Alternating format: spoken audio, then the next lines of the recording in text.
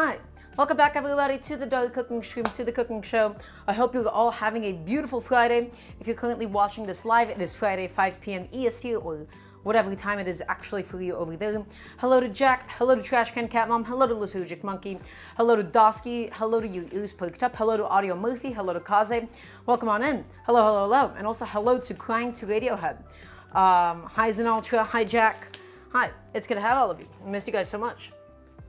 So welcome back. Hope you've all been well. Hope you've all been swell. It's only been a couple of days. I'm pretty excited for what we will be actually cooking today. I'm just going ahead and, turning down my AC a little bit. Also, hello to SMG Hottie. Hi. So, everybody, today we're going to be doing something that I actually have not done before. We're going to be doing a Vietnamese chicken cabbage salad called Gỏi Gà Bắp Cải. Okay, I'm pretty sure I pronounced it right, although there's a lot of accent marks. So I don't think I did that good of a job. But guys, we're going to be making Gỏi Gà Bắp Cải. And the reason why we're going to be doing this dish today is for a couple of reasons. First of all, everybody, I want you all to take notes. I want you all to tap in. I really want you all to listen to this part. A lot of what it means to be a good cook, a lot of what it means to be a good home chef especially, is to look at an ingredient and have the basis of knowledge of all the different ways that it is used in different cuisines. And so something very beautiful that I've actually begun to realize is that there's a lot of overlaps in the kinds of ingredients between Mexican and Vietnamese cuisines. So if you are living, and if you want to have like a variety of different dishes at home, it is essential that you know all the different ways that different ingredients can be used in the respective cultural context. And so there's a lot of overlaps between Mexican ingredients and also Vietnamese ingredients. So why am I talking about this? Everything that I'm doing today is because I had stuff in my fridge that I needed to get rid of. I had some limes, I had some cilantro, I had some cabbage. Okay, and I was also looking to use up a little bit of chicken. And so I was doing some research, and I don't actually know all that much about Vietnamese cuisine. I don't know nearly as much as I would actually like to. And so a lot of what this is for me today is me getting more comfortable slowly over time with doing a couple of things that I don't know. I know a lot when it comes to Mexican food. I know a lot when it comes to, French cooking. I don't know necessarily the most about Vietnamese cooking. And so this is an attempt for me to get a little bit more comfortable with it. It's not going to be any new techniques per se, but it's going to have a lot of components. Is this the chicken from Wednesday? Yes, it is Crying Radiohead, and we'll talk about why we're doing that and what we'll be doing with it. So guys, this is Gỏi Gà Bắp Cải. This is a Vietnamese chicken cabbage salad, and it has a lot of components going inside of it. So you have pickled red onions that go inside of it. In this case, we'll be actually doing pickled shallots.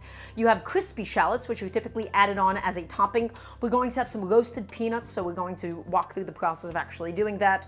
I don't typically roast peanuts. I don't typically make crispy shallots. We'll decide how realistic all of these things are to do actually in a home setting.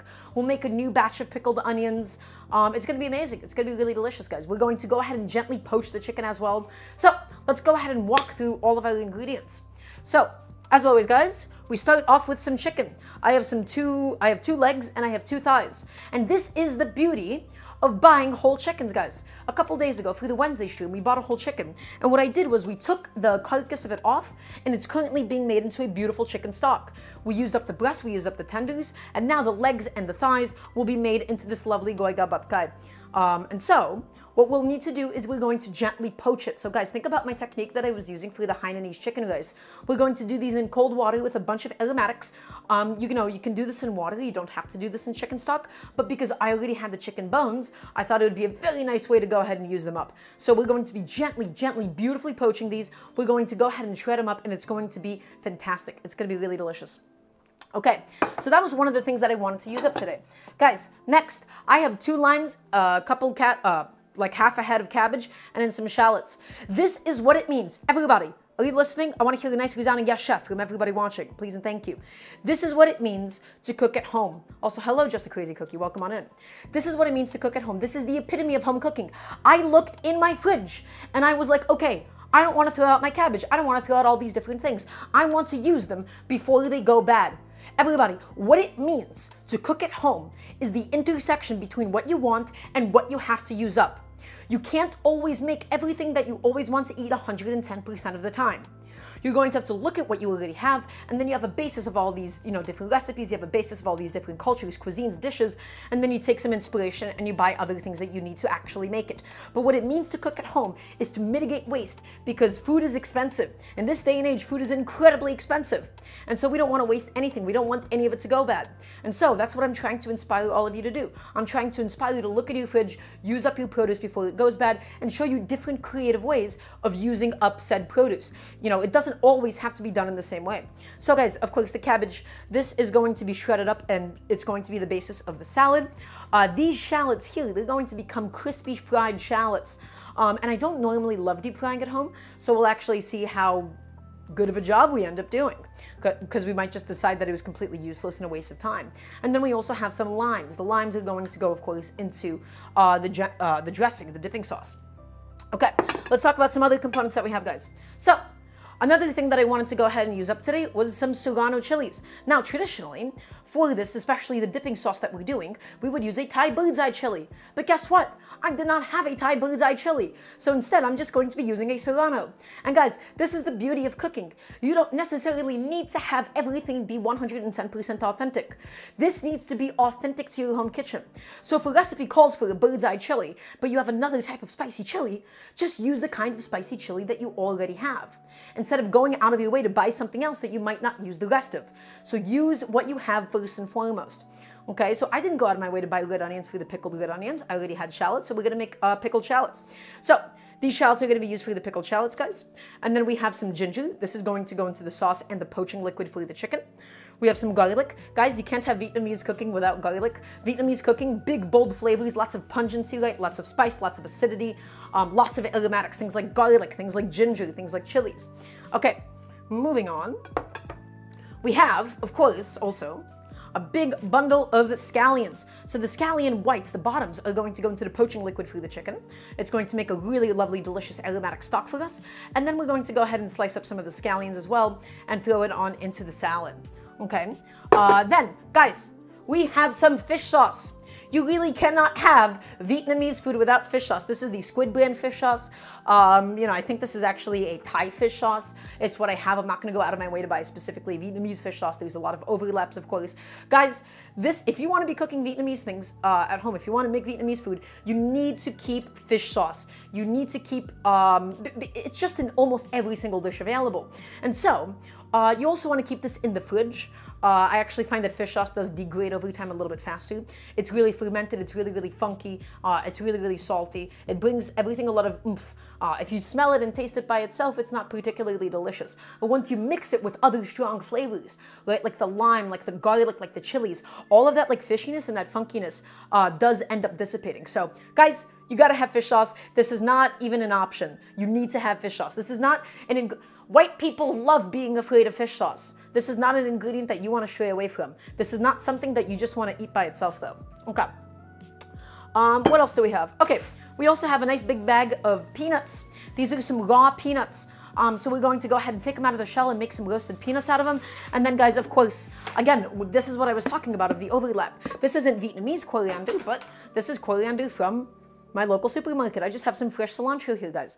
This is what I'm talking about in terms of the intersection between different cuisines and the different cultures and the different ingredients.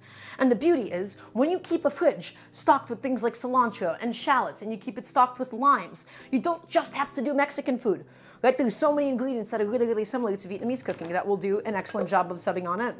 Right? And that is what it means to cook at home when you don't just, because guys, listen, unless you want to always make food from a certain cuisine, right, it gets a little bit boring. I want to go ahead and go all around the world, but you can't just buy a million different things. You have to go ahead and look at the overlap. Is that clear?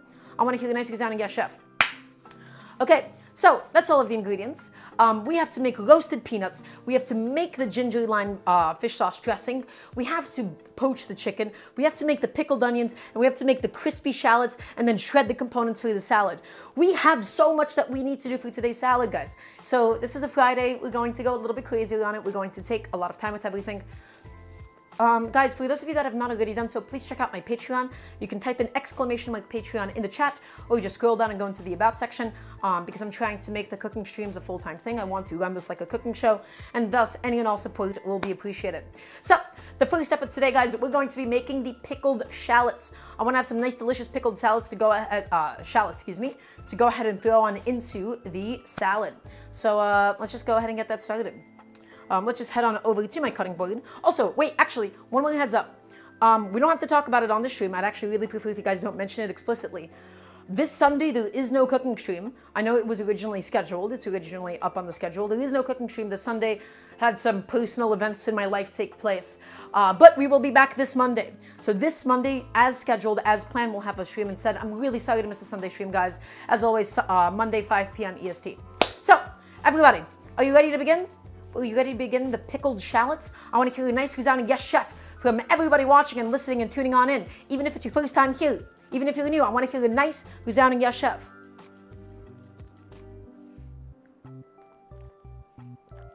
Good. That's what I'm talking about. I guess. I can't believe that, SMG Hottie. You have to say yes, chef. That's the whole point of the show. So guys, let's go ahead and go on over to my cutting board. And the reason we want to get the pickled shallots done out of the way in advance is because we want to go ahead and give it some time to chill out in the fridge. So guys, as always, I have my cutting board on a wet paper towel. The wet paper towel is going to go ahead and give it a little bit more friction, and it's going to stop it from sliding around as easily.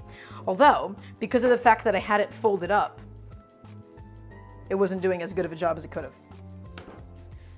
There you go, something like that. So nice wet paper towel under my cutting board. And now guys, let's go ahead and proceed with the shallots. I don't need to make like a crazy amount of pickled shallots for today. I'm only going to need like these 3. Okay. And so guys, we're going to be doing a quick pickle. This is not a full-on proper real pickle, right? It's not going to be something that you can leave outside of the fridge. But I love having quick pickled things at home in the fridge. The beauty of a quick pickled shallot is the beauty of a quick pickled shallot is, or, you know, like a quick pickled onion, is that you can put it on salads, you can put it on soups, you can put it on beans, you can put it on stews, you can put it in tacos and sandwiches. Pickled onions have so much use in the kitchen. Do not sleep on pickled onions. Okay, so in this case, we're doing some pickled shallots instead of pickled red onions, which is what I usually do. Although you can use any kind of allium if you would like. We're going to go ahead and start by just cutting off the head of each of my little shallots. Beautiful. Beautiful. Excellent. And this one as well. Lovely. And so guys, sometimes they do develop like their own like little membrane, their own little skin. So what you have to do is you have to physically go in there, and you want to go ahead and just sort of break them up a little bit more, right? Because that's just sort of the way that they end up growing. You ate half a pound of caramelized onions. Caramelized onions are so good, crying to Radiohead.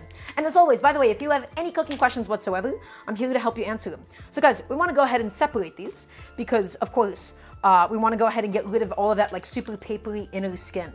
Right? That stuff is really, really unpleasant. It's not something that we want to be eating at all. So let's go ahead and get this last one out.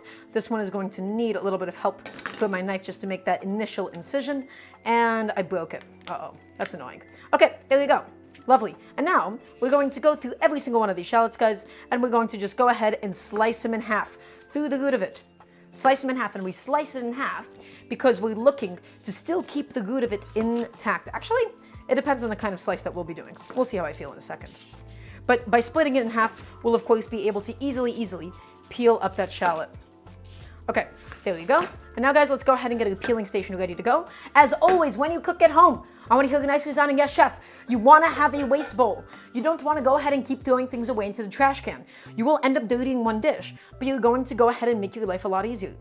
Also, hello Shinji, welcome on in. Also Taza, hello. So guys, we're just going through every single one of these shallots, and we're giving it a quick little peel, right? Because that skin is papery, it's unpleasant, we don't want anything to do with it whatsoever. I love shallots. If you want to talk about like the difference between like a red onion and a shallot tends to be a little bit sweeter, it tends to be a little bit more pungent. Although at the end of the day, the beauty of and the creativity of the cooking, what I love about cooking is that so many different things are actually interchangeable. So anywhere where you see like a recipe call for a shallot, is it going to be exactly the same if you sub in an onion? No, but it's just going to be different. Alliums are so interchangeable because they're They're similar enough that they can be interchangeable, but they're still also different that they bring something else to the party. Okay? So we're just going through all of these shallots, guys. Give them a little peel. This one is going to need an extra peel. This one's a little bit older, it looks like. Just ended up developing more skin. Just avoid over peeling these so that you don't lose the majority of your shallots or anything. Okay, lovely. A little bit more to go, guys. Does anybody have any questions about this process thus far? Today, nothing is going to be super technical. We just have a lot to get done for the Gỏi Gà Bắp Cải. I'm really, really excited for it. This is not actually something... So here's the thing. Typically on stream, when I'm trying a new dish, it's usually food that I see in restaurants that I was like, oh, okay, I think this would be well adaptable into a home setting. This is not one of those things. I've never actually eaten Gỏi Gà Bắp Cải before, or at least knowingly. And so, what I want to do today, when I'm trying out a new dish like this is, first of all, I want to go ahead and experiment for myself and get more comfortable with Vietnamese cooking overall. So I'm gonna go ahead and just clean this up a little bit. Just get rid of all of these different shallot skins off of my cutting board. Lovely. But yeah, I wanted to go ahead and basically just see, hey, how feasible is it to do this kind of a salad in a home setting? Because everything that I want to teach, guys, is home food. I want to put things in a fridge that are able to last well. I want to put things in a fridge that can be reheated easily. I want to have things that are nice and accessible in a home setting. As for the amount of components, that's like the biggest deterrent thus far, but I want to go ahead and experiment with things that I'm a little bit newer to. So guys, for the pickled shallots, here's what you and I are going to need. We're going to go ahead and need a nice little glass Tupperware, or you can use a jar, and we're going to go ahead and start laying out the sliced shallots in here. You don't want these to be too thin, you don't want these to be too thick, okay? Please and thank you, a yes chef. Just like Audio Murphy, already ahead of the curve. Not too thin, not too thick. Because if they're a little bit too thin, when we do pour in that hot pickling solution, what's going to happen is it's going to immediately soften the shallots and they're going to basically become mush. If it's a little bit too thick, we're not going to actually get, you know, the proper texture of a pickled shallot. So why do we use shallots, by the way? So really good question. You see this a lot in South Asian, or Southeast Asian, I believe. Southwest Asian? Southeast Asian? I think Southeast Asian cooking. You see shallots all the time because shallots are incredibly aromatic. But why am I specifically using pickled shallots and not pickled red onions? Let me tell you why. For the crispy shallots, I already had to buy a sack of shallots, and then I have a bunch of leftover shallots. So I'm not going to go out of my way to buy a red onion to do a pickled onion when I already have something that I could pickle just as well. But as an aromatic component, shallots are prized for their aromatic quality. Okay? So I hope that answers your question. So let's just keep on going through, guys. Let's keep on processing up all of my lovely little shallots. Just slicing, slicing, slicing. Once again, not too thin, not too thick for these bad boys. Excellent. Nice and easy. This is a lot of shallots. Oh my goodness. I'm actually kind of getting annoyed with saying shallot. Although, it is a very fun word to say. Oh, just onions cosplaying as garlic? So true. They're like, ooh, I accidentally just flung a piece of allium through my hands. I'm not saying that word anymore. Okay, guys, I'm going to go ahead and just pick all of this up. I'm going to go ahead and take it, and I'm going to go ahead and put everything in here. Lovely. Right into my glass container, ready to go. I'm not going to answer your question, WW. These are my alliums. So I'm just going through all of it. I'm going ahead and I'm slicing all of it up, guys. Okay, until we're done and we've fully processed all of my vegetable. Does anybody have any questions about this process so far? But yeah, I love, love, love having any type of like pickled onion, any type of pickled allium at home, guys. They have so much use, they have so much versatility. Okay, they have so much that they can actually bring to the table. Okay. I'm actually trying to decide how much I want to do because I'm looking at this amount and I'm already like, that's a generous amount. So let's just keep going through. Maybe we'll do a couple more and we'll save the rest of them for the crispy fried shallots. I said it again, didn't I? I completely neglected it. Okay, it's fine. Good afternoon, Sniper. Hello, hello, hello. Okay, and just dumping all of them in. Okay, guys, what do you think? Do you think we need to make some more of these? Let's go ahead and make some more. Again, these are just really, really nice to have. You can't have too many pickled alliums in your fridge, right? This is one of those things that's just like, it's always going to be good. It's always going to be there for you. It's always going to do exactly for you what you want it to do. So I don't mind having a plethora of these. That's right, yeah. And they do hold in the fridge exceptionally well, right? You can keep them in there for at least a couple of weeks, as long as they're refrigerated. You cannot keep quick pickled vegetables outside of the fridge. So that's like the distinction between like a real proper canned pickle, right? Versus something like this. It's something that I love clarifying, just in case anybody gets any misconceptions about food safety. Go ahead and take that and dump all of that in. Whoa, there's so many to go through. I'm getting kind of sick of cutting them. You know what? I think, no. I'm not going to be lazy. I'm not going to be lazy, chat. I'm going to do it. I'm going to do it just fine. Let's go ahead and persevere. And also, they are substantially more pungent than onions are. Jack, please don't count my voice cracks. I'd really appreciate it if you did not do that. Okay, and just going through all of it. 2 more to go. 2 more little teeny tiny halves to go. In fact, I could probably just stack them up and make my life substantially easier at this point. Yeah, I don't know why I was doing them one at a time like that. That was ridiculous. There you go. Perfect. And again, I'm not looking for them to be too big or anything. I'm not looking for them to be too thin either. We're looking for like a very nice middle ground, a very nice intersection. Okay? And we're going to go ahead and scoop all of them up, guys. Just plop them on in. All right, and now let's talk about the other components that we want here. Now, you don't necessarily have to add anything else into your pickled alliums. You don't have to do anything else if you don't want to. But I do love having a couple of other aromatic components. One of which, of course, being some garlic. So I'm going to go ahead and just take 2 garlic cloves.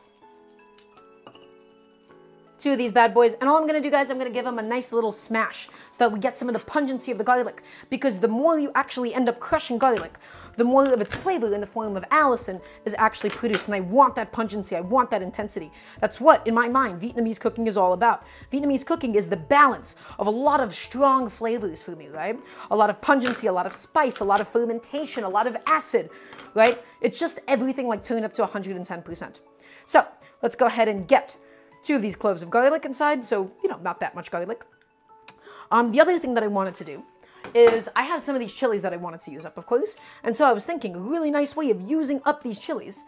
I'm going to go ahead and have 1 of them go into the sauce today. 2 of the chilies, seeds and all, are going to go directly into the pickled shallots. So I want that heat, guys. I want that heat, I want that punch. Let's go ahead and think about how I actually want to cut these up. I think I'm going to go ahead and just, you know, we're just going to go ahead and cut nice, thin little shavings. Well, not super thin, but something like this. Because a nice byproduct you're going to get is the pickled chilies as well. So we're not using bird's eye, and I'm going to tell you exactly why on Nameless. In cooking, one of the most cool things to me is that so many different ingredients are incredibly interchangeable. I already had serranos in my fridge. If I was shopping for chilies for this recipe, then I would buy bird's eyes. But because I already had some serranos, that's why I'm using up the serranos. Okay?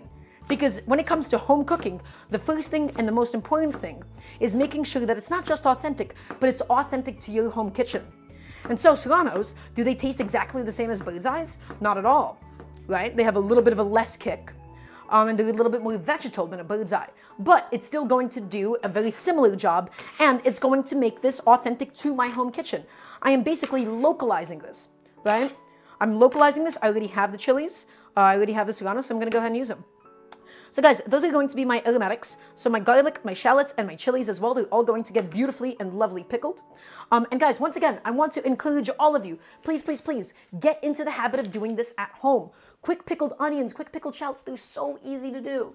So, let's go ahead and move on. We have to now build the brine, guys. We're going to have to heat this up a little bit. And we want to heat up the brine because it's going to give us basically half-cooked vegetables and it will then allow it to really penetrate it. Okay, it's going to penetrate, it's going to kill some of the natural pungency of the shallots, but it's the brine, the acidity, the sugar, all of it is going to penetrate beautifully. So, I have some vinegar here. This is a mixture of white distilled vinegar and Filipino cane vinegar, I believe, cane and coconut vinegar. Is this traditionalness? No, but this was all the vinegar that I actually had at home. And so the beauty of doing a quick pickle is that you don't actually need exact ratios. So we're going to go in, it's a roughly 1-to-1 ratio.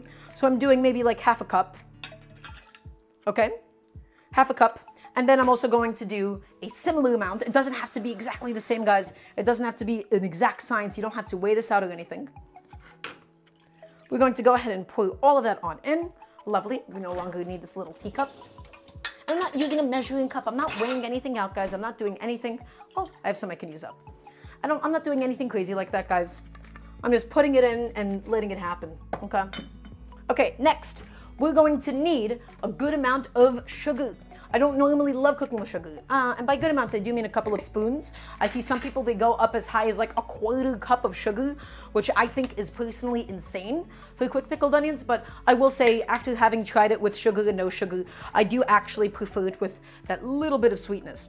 So I'm only going to do like 1 to 2 teaspoons of sugar, maybe 3. That's how I'm feeling for today. 3 heaping teaspoons of sugar, and then we're going to need the sugar a little bit later on for the dressing. The sweet component, the sweet flavor in Vietnamese cooking is actually pretty essential. As you guys may know, I oftentimes do preach about, I really do preach about often, you know, not cooking with sugar, not adding excess sugar. But because this is my first time actually making this dish, and one of my first times ever making Vietnamese food, I don't actually want to mess with it too much. Okay, I want to sort of respect it and see where it's at, and then I'm going to experiment with it and then try to make it my own.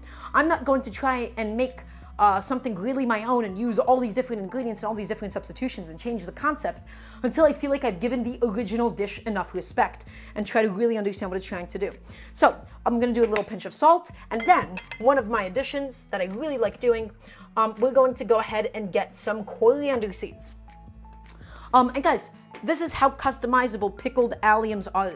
You get so many choices, you get so many options. So I'm just adding in a few coriander seeds right inside because coriander cilantro is very contextual in Vietnamese cooking for me, right? So we have the chilies, we have the heat, we have the garlic. And now guys, let's go ahead and get this on over to the stove. Let's go to the stove, and that's my pressure cooker going as well. I'm gonna just go ahead and shut that off. So why are we actually bringing this up to heat? Why are we actually bringing this up to a boil? Well, it's 2 things. First of all, it's functional because it's dissolving the sugar.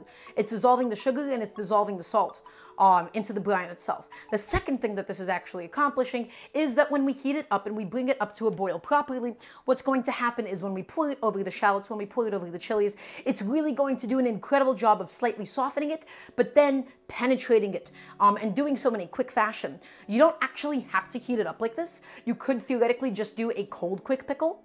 But the consequence of doing that is that it takes a lot longer. And because we have to actually do a, cooking stream within a certain amount of time, time is not a luxury that I actually have. Does everybody understand? Can I please get a yes, chef? Please and thank you from everybody watching. In the meantime, I'm going to go ahead and quickly rinse off my knife because it is now covered in, liquid stuff and wet stuff and acidic stuff.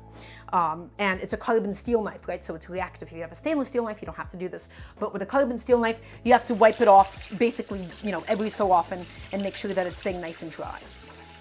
Also, welcome on in, Spiff. Hello, hello. How'd you find the show? How'd you find the stream? It's lovely to have you. And by the way, if anybody has any questions whatsoever at any point in time, I'm here to help you learn how to cook. And I'm not just here to help you learn how to cook as a novelty. I'm here to help you learn how to cook at home. I'm here to help you cook in a home setting, to teach you what it means to really build up a home ecosystem of ingredients and techniques and knowledge, and to feel comfortable in a home setting. You're a fan of my casting? Well, it's lovely to have you, Spiff. Do you know me from Smash or Brawlhalla? I'm curious. Well, at any rate, it's lovely to have you. So guys, once again, we're just going to go ahead and boil this. You don't really have to stir it or anything. You can if you feel like the sugar is sticking to the bottom.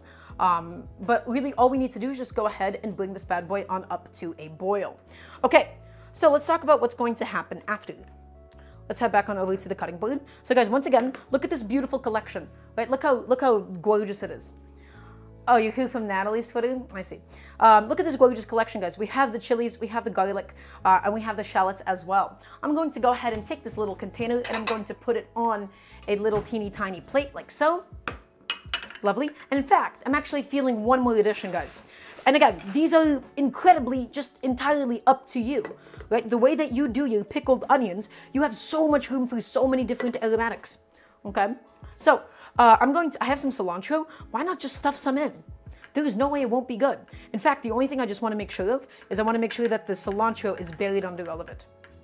That's okay, Jack. Thank you for stopping by. Your presence is appreciated as always. So I'm just going to go ahead and just take it and I'm just going to stuff it on in. Right, because I don't want it exposed, I want it to actually be fully submerged in all of that brine. We want all of this stuff nicely and beautifully and tightly packed. Okay, guys, here's a mistake that you can make. This is a really, really huge mistake, so I want all of you to tap in, I want all of you to listen. I want to hear a nice yes, chef. The worst thing that you can do with any Tupperware, especially the glass Tupperware, is when you pour in the boiling brine, to immediately put a lid on it and then put it into the fridge. When you do that, you're trapping in all of that heat and you are just essentially thermally shocking the glass. Your glass can easily rupture. By going from cold to hot, or excuse me, from hot to cold, right, the boiling water into the cold refrigerator, you could crack the glass, and depending on the volume of boiling liquid that you could have, it might also not be so good for your fridge. So guys, all I'm really looking to do right now, I'm just looking to dissolve the sugar. If I feel like the sugar is not dissolving, I mean, I'm just going to go ahead and just take something to just stir it up at the bottom, just to break it up a little bit.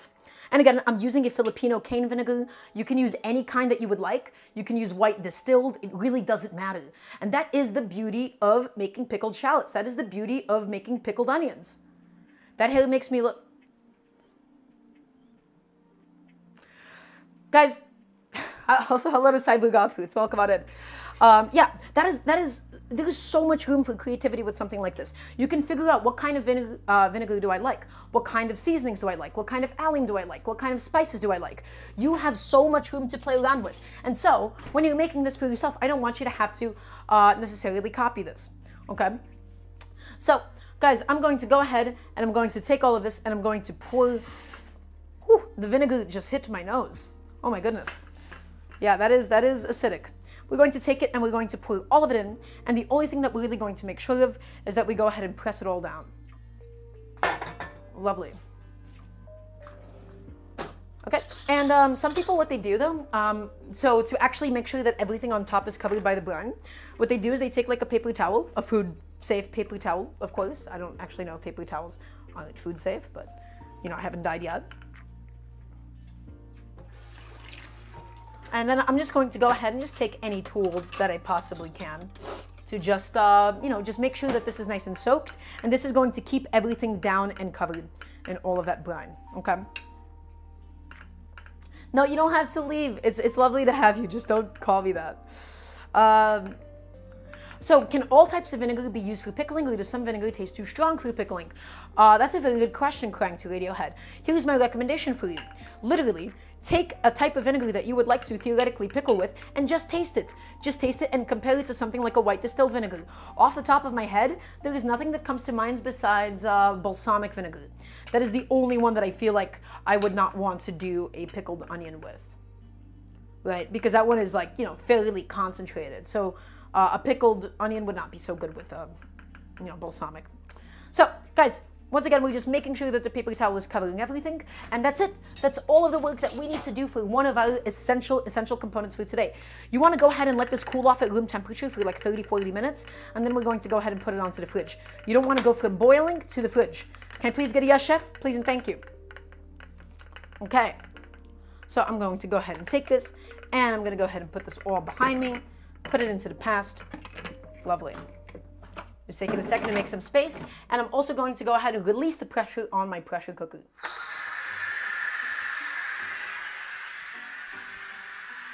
Okay guys, so let's talk about the next component that we actually need for today's salad. So once again, we're doing a Gỏi Gà Bắp Cải. Gỏi Gà Bắp Cải is a Vietnamese chicken cabbage salad. And now let's talk about the actual chicken component. We want to do a gently poached chicken. And I don't mean, I want you all to listen right now. I want all of you to tap in. I do not mean a boiled chicken breast to death that's completely dry and tasteless and shredded into oblivion. We're going to poach it. We're not boiling, we're poaching. You might be asking me, oh, Daramgar, what's the difference between boiling and poaching? Well, let me explain. Boiling is when you take water up to a boil, aggressively bubbling, and you're keeping it at 100 degrees Celsius, and you're heating everything inside like that. There is a very huge problem when it comes to boiling meat. When you boil any meat that's not like hot pot sliced, right? When it's not like super, super thin, to get it to actually cook through, the outside will become so overcooked by the time that the inside is done. You're going to get dry, rubbery, almost like a powdery meat on the outside, okay? And the inside is just by the time that you actually want the inside to be done. But we're going to poach it. Poaching takes place, you know, it's a cooking term, when you have hot water, right? So it's going to be just barely bubbling just before you simmer. Very little bubbles, and I'm going to show you exactly what that looks like. And so the beauty is, by gently poaching it for a longer period of time, we're going to have evenly cooked chicken without the outside of it becoming basically boiled to death and into oblivion.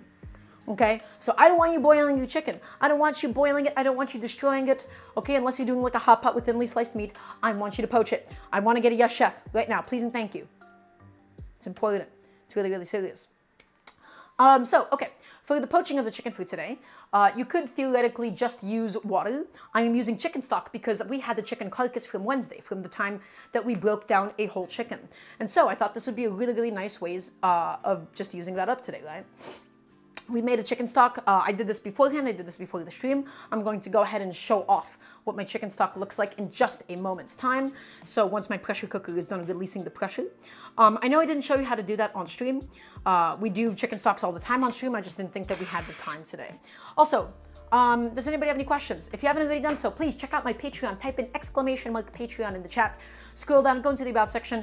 I'm looking to make this a full-time thing. I would love any and all support. It would be really appreciated. Okay, so I'm going to go ahead and just take out my big, beautiful pot of stock. Excellent. And of course, we're not going to be using all of the chicken stock for today. So let's head on over to the stove, guys. Let's head to the stove, and this is my gorgeous, lovely pot of chicken stock. So this is something that I want to talk to all of you about really quickly. One of the best ways to level up, and I hate using the word level up, but I really do mean it in this case. One of the best ways to possibly level up the cooking that you do at home is to make your own homemade chicken stocks. And the way that you get into the habit of making chicken stocks is by building up a system of having chicken bones at home. And to have a system of chicken bones, you have to have whole chickens. I don't want you going out of your way to specifically buy chicken bones for something that is indeed a byproduct. Okay, so what's the ball thingy floating around in my stock? So that is just an onion. I have some onion, I have some garlic, I have some peppercorns, some bay leaves, and of course the chicken itself. The chicken carcass itself. It's nice, it's beautiful, it's golden. You don't have to make the poached chicken in the chicken stock, but I think I just really want like a nice, delicious sipping stock afterwards. So we're going to just go ahead and ladle some into that pot, into the pot that I have set aside behind us in just a moment's time. This is the vessel in which we'll be actually making the poached chicken for today. Okay, so let's just go ahead and get that set up. Could I use a pot from the Instant Pot on the stove? You can, although I don't typically recommend it because it's not the best for it. The only way that I would actually use that, like I would use the Instant Pot on the stove, would be if I'm boiling something, but I would never saute with it. Okay, because you can warp it over time for sure. Okay, I'm gonna go ahead and just have a little sip of water. Okay guys, so let's go ahead and start thinking. I don't think you can use a non-stick pot. Not the non-stick pot though. The non-stick pot cannot be used on the flame, I believe. I just hope that's known and an important clarification to make. So guys, let's go back on over to the cutting board.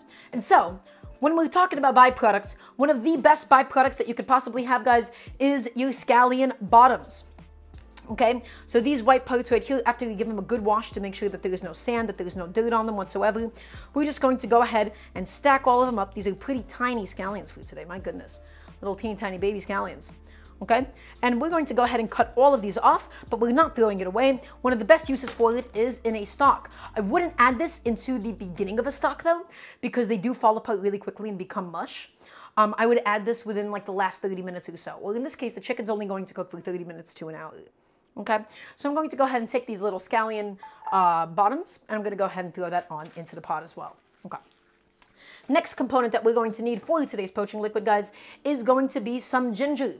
Okay, and again, we don't want to mince any of this stuff. We want to go ahead and have it in big pieces so that we're easily able to pluck it out. The goal of this is to flavor the cooking liquid of the chicken and to slightly flavor the outside of the chicken. Okay, so let's go ahead and just take this, we're gonna take like a little piece of ginger. You can easily have too much ginger in cooking, guys. You don't need anything more than this, and we don't wanna chop it or anything. All I'm going to do is I'm just going to peel it off. You can use the spoon to peel it off if you would really like. Ginger does tend to really vary as well in its pungency. I forgot if it gets like stronger as it's older or younger. Ooh, actually, I should have my gloves for this because this is pretty bad for my hands. I have eczema. And ginger has been consistently one of the things that does mess me up the most. Okay. Just go ahead and glove on up. Okay, excellent. And I'm just gonna go ahead and peel it. And again, you don't really have to peel it if you're just gonna wash it, right? But I didn't wash my ginger or anything, right? So it's a little bit dirty. So I'm just peeling it up, getting that done. And now, I know, Spiff, that's what I'm saying. I've been saying this for a long time. And now, guys, all we're going to do is we're going to give it a quick little tap, a little mash, just once again in terms of extraction of flavor. Right? That's what this is for. That's a lot of ginger. I don't think it'll be too much. Again, you don't want to slice this thin or anything. You just want to have it like this, and then we'll take it out after. Okay? Nice and easy. So, ginger going inside. And now the next step, guys, we're going to need some garlic cloves, once again, for the aroma, for the flavor. Let's go ahead and get a couple of garlic cloves. Same exact idea as before, by the way. You don't want to chop this. You don't want to mince this, right? We're just going to do three garlic cloves, just like that. That'll be more than fine. We don't want to chop it. We don't want to mince it. We just want it to still be fine enough, or big enough, excuse me, that we can then easily pluck it out after. So give it a little tap. Give it a little tap. And we're tapping it to both half crush it and, again, develop some of that pungency. But then also to simultaneously get rid of the skin, right? So that we don't have to worry about the dirty skin sort of floating around in the pot. So there you go. That's one. And that's two. And that's three. Excellent. Let's go ahead and get the garlic onto the pot as well. Beautiful. And I'm going to go ahead and just clean up my station using my bench scraper as always. And now, the final component, guys, is actually just going to be, is it just going to be the chicken now? I think it's just going to be the chicken now. You got a McDonald's out when you got here? That's crazy. You know what sucks? Even if you turn off pre-roll ads on Twitch, it's still going to give you ads no matter what. It's really unfortunate. Also, hello, Masters, you know, welcome on in. Okay. So, guys, here's what we're going to do. We're going to go ahead and put all of my lovely chicken pieces into the pot with the garlic, with the ginger, with the scallions. I should have actually probably put the aromatics, excuse me, afterwards, so they're on top and like properly submerged and stuff. So all the chicken going on now. Lovely. Let's go ahead and get rid of that dirty, contaminated plate. Everybody, please say thank you to Mrs. Plate. She did a wonderful job for us today. Thank you, thank you, thank you. Now, that is a tragedy. I have turned off all ads because I want to have an ad-free stream as much as I possibly can, you know? Okay, guys, and we're going to go ahead and we're just doing this to roughly season it. A lot of the salt is going to dissolve in the water. Also, Possum, thank you so much for the sub. Thank you, thank you. Lovely. I'm happy to hear it, Possum. So, guys, I'm going to go ahead and just generously season this. And I want to go ahead and mention my stock doesn't actually have any existing salt in it because we don't know what we're going to use it for. I'm not going to use all the stock food today, right? And so, by having it be really intentionally bland, we can go ahead and give it a variety of uses. But right now, we're seasoning the chicken to make sure that all that salt will be able to just beautifully penetrate. Okay? And now, I'm just going to go ahead and ladle in my delicious homemade chicken stock, nice and golden from that onion, nice and full of all of that gelatin. And again, you can use water if you don't have any chicken stock at home. Don't use boxed chicken stock. If you have to use an instant chicken stock, I would use something like Better Than Bouillon. I actually quite like Better Than Bouillon. And now, guys, it is essential that the chicken is completely submerged. I don't want this chicken to be exposed on the top. If the chicken is exposed on the top, that means that the top of it is actually not going to properly poach and cook through. So you need to make sure that there is a generous amount of liquid inside of this pot itself. You don't want to have any exposed meat. And keeping the skin on will do a really nice job of also protecting the meat as it cooks and stopping it from getting dry and overcooked. Okay? So about this many ladles of chicken stock going on in. Let's see if we can do a little bit more. Again, I'm just doing this until it is completely and utterly covered. We don't want any exposed meat, guys. Is that clear? Can I please get a yes, chef, on that? Please and thank you. Okay, we don't need this ladle for anything else at the moment. I'm gonna go ahead and get rid of it. Okay guys, and now, here's the goal. Oh, look how beautiful that is. Every single time that I do like a poached chicken in a stock, it always looks beautiful. Guys, here is the goal. We do not want this to come to a boil. We want to keep this at a poach. So I'm going to do a nice medium heat here. We're going to keep an eye on it. I don't want to see big bubbles. A slight simmer is okay, but we're looking for something that is just under a simmer. Because when you blast something like this with high heat, what's going to happen is the outside of it is going to overcook. We boil, well, we poach, we don't boil. Boil, fuck, I messed it up. We poach, we don't boil. We poach, we don't boil. Poach, not boil. Thank you. I messed it up for a second. I couldn't get it right. So guys, we're just going to go ahead and put it onto the heat. You can put a lid on it if you want. There is a very specific reason that I'm not keeping a lid on. It's because I want to have this look nice for the camera. Actually, having a lid on this is pretty ideal because we're not really looking for it to reduce. But I am doing this for you guys. I'm doing this for, you know, for the people. I do need to actually quickly wipe off the side of my Instant Pot in just a moment, actually. And I'm going to go ahead and quickly wash out my saucepan. I'm going to just go ahead and throw you guys over to the stove just by itself. Does anybody have any questions for me in the meantime? I'm going to just go ahead and wash out the saucepan because we are going to need this bad boy later on. We're going to need this for the fried shallot component. And so this has all of the stuck vinegar and sugar inside of it still.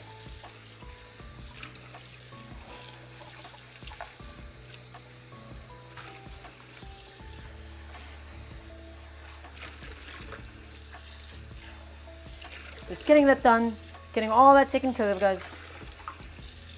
Thank you so much for your patience. And then we'll wipe it off because we're going to fill it with oil at some point. But yeah, this is a really good time to ask me any questions whatsoever. It can be about this dish, it can be about something else. Is there salt in the stock? So, really good question, actually. There is salt only in the stock for the chicken because we're actually looking to fully season the chicken. But there is no salt in the base stock itself. Whenever I make big batches of stock, I never season them. I only flavor them with different aromatics because you don't know what you'll be using it for later on. Okay, I'm just gonna go ahead and take this and wipe this off because, again, I need this nice and dry for later on today. Beautiful. And then we're going to go ahead and move on into the other things. I've been enjoying Korean pork recipes later, any knowledge or interest in that area. So Oscar, Korean cooking was one of the first things that I was doing on stream in an attempt to get to know it a little bit more. I didn't actually get to do a lot of Korean pork dishes because I don't get to get my hands on a lot of Korean like ribs and stuff, which is like quite often. You'd see like a lot of pork ribs. But I did a lot of like beef and chicken ones. What's a good thing to use if I want to make a stock, but I'm not making a whole chicken like anytime soon?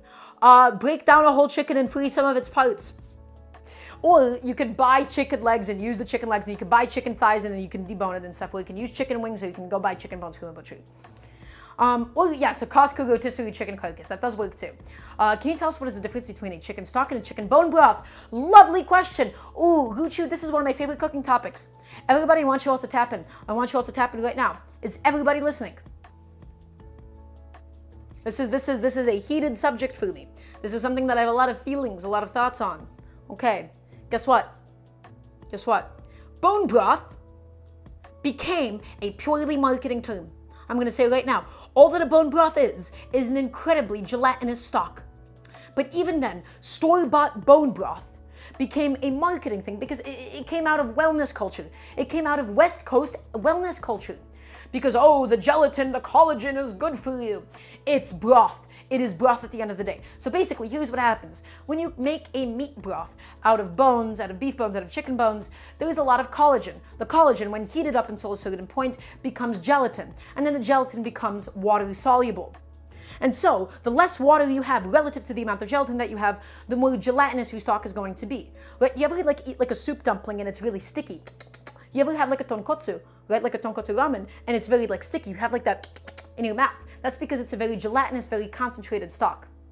Okay? And so, the only difference between a bone broth technically versus another kind of broth or a different kind of stock is that it has bones and it has a lot of gelatin in it. That's all. But I would never call it that because as long as it's a chicken stock, to me, it's a fairly gelatinous chicken stock, right? It already has gelatin, right? Needs more broth, maybe, chef? No, I don't think so. This is perfect. Okay, guys, I want you to take a look. It's gently beginning to ba, which is exactly what we're looking for. We're not looking for an aggressive boil here, okay? We're not looking for, also my music stopped, excuse me. We're not looking for it to be boiling. We're not looking for it to be a rolling boil. We're just looking for the lightest and the lightest of poaches. As for, do we actually need more liquid? That chicken leg is a little bit exposed, but honestly, we'll just flip it around. We'll be turning it as it cooks. Okay, I'm going to go ahead and take a timer and I'm going to set it to, I think, like 40 minutes. 40 minutes is going to be ample time for the chicken to get nice and soft. Again, we're not looking to blast this thing with heat, okay? I'm going to go ahead and wash off my knife because it was cutting some other wet stuff, of course. And we want to make sure that I'm keeping my knife nice and clean and free of anything that could end up rusting it. Okay. So we have a lot of other things that we need to do, guys. Let's go ahead and let's do a little bit of a recap session. We're doing Gỏi Gà Bắp Cải. Gỏi Gà Bắp Cải is, of course, a Vietnamese chicken cabbage salad. And so we made the pickled shallots for it. Typically, you'd have pickled onions, but we made some pickled shallots. We're currently working on poaching the chicken for the salad that will then be shredded. Look at the bubbling. Look how beautiful it is. Look how beautiful the shot is. I'm going to go ahead and put this on a still, just so that you guys can see how pretty that is. Okay? Look at that. Gorgeous. Just bubbling away, simmering away. We're very, very gently, but we're never being aggressive with it. What else do we have to do? We have to make the shredded cabbage, we have to make the roasted peanuts, we have to make the crispy shallots, and we also have to make the dressing. So there's a lot that actually needs to get done at the moment. So we can begin probably with shredding the cabbage actually, while this is, just going on. I'm just going to once again just wipe off the saucepan for when I need it. Lovely. Okay. So let's go ahead and begin. Let's head back on over to my cutting board. And now, guys, as always, whenever you are cutting something, whenever you are chopping something in a kitchen, the first and the most important thing is that you understand where you're going to be putting things once you're done slicing them. And so, for my cabbage, we're going to need a bowl that feels like it's a little bit too big. And I'm going to explain to you why. Cabbage takes up a ridiculous amount of volume when it's sliced because of how much air it has. But as soon as you process it a little bit, as soon as it gets a little bit processed, it ends up breaking down. And so we need a large enough bowl to be able to actually compensate. I think that might actually just be too big, but no. I keep making the mistake. I promise you that bowl is not too big at all. So here's what we're going to do. We're going to have this bowl set and ready to go for whenever we need it. Okay, when it actually comes to slicing the cabbage, we're not looking for it to be too thin, we're not looking for it to be too thick, but what we'll be doing is we'll be salting the cabbage. And what does salting the cabbage in advance actually accomplish? By salting the cabbage in advance, this is something that I love doing with cabbage salads, especially if they're not intended to be eaten immediately. When you salt a cabbage salad, when you salt a big collection of cabbage, you release all of that excess liquid. These bad boys are full of liquid and they're desperately waiting to be drained of it. Okay, you want to help them out. You want to get rid of all of that excess liquid. So we're going to shred it up, we're going to salt it, and we're going to let it sit with the salt. And then we're going to go ahead and pour out all the liquid that is released. And that way, when the salad sits in your fridge, it's not going to be in a big puddle of cabbage water. And you don't want cabbage water, at least I would think so. I'm also going to go ahead and put my cilantro away really quickly. So please bear with me. Just 1 second, everybody. Okay, so we're going to go ahead and go on through this. This is a quarter head of cabbage, and I have another half head of cabbage behind me, excuse me. I'm going to just go ahead, guys, and we're going to just make nice, long slices. We're not chopping. We're slicing, using the full length of my knife as much as possible, okay? And then we're actually going to go ahead and give this thing a little bit of a turn. We're going to slice it down this way as well. Okay, and we never want to go ahead and cut the core out. By the way, the core is going to keep all of these cabbage leaves nice and beautifully intact. Okay, and whenever, by the way, your cutting board feels like it's getting a little bit too full, you just want to go ahead and just scoop everything up and put it into that bowl that we've set aside. Chef, is there a reason to chop versus slice? Yes, there is, because if you chop it, you end up sort of cleaving it, and your knife exits the cabbage. You see how it slipped out? But by slicing it and using the full length of the knife ends up staying on nice and beautifully flat, and you're able to get a full shred of cabbage without it slipping out or anything. So that's why it's pretty important. Okay, let's continue to just shred up all of this cabbage, guys. And now we're going to go in this way as well. We're not going to waste any of this. Let's get it all nicely shredded up. And again, we're keeping the core of it nice and intact. Okay, and let's go ahead and do some of this as well. There we go. And then this core, I'm going to go ahead and toss that aside. We have no more use for it. And now let's go ahead and repeat with the rest of the cabbage. This is a very nice time, by the way, to ask me any and all questions that you may have, or just give me something to talk about, because we have to repeat this 2 more times with the rest of the cabbage. Okay? And again, this is why you want a really large bowl. I promise you all this cabbage is going to shrink in volume, but you need a bowl to first compensate for the sheer volume of all that raw cabbage. Okay? Let's go ahead and move on into the next one. And as usual, guys, once again, I'm just going to be cutting this through the core. The core of the cabbage is what keeps it intact as we slice into the bad boy. Okay? Putting the rest of that behind me. Putting it behind me, putting it into the past.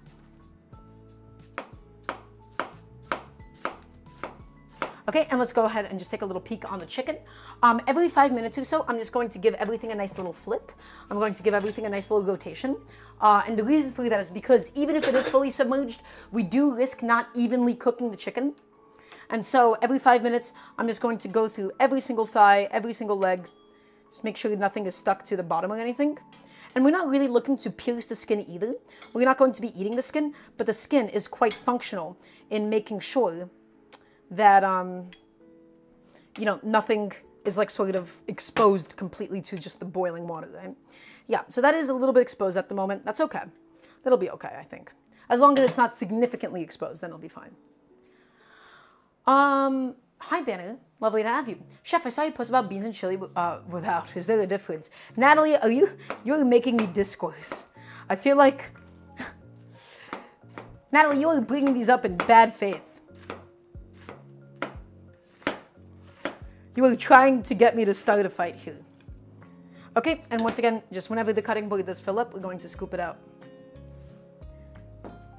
I don't actually believe that there is a single living Texan that has ever genuinely, in good faith, argued the position that there is no beans in chili.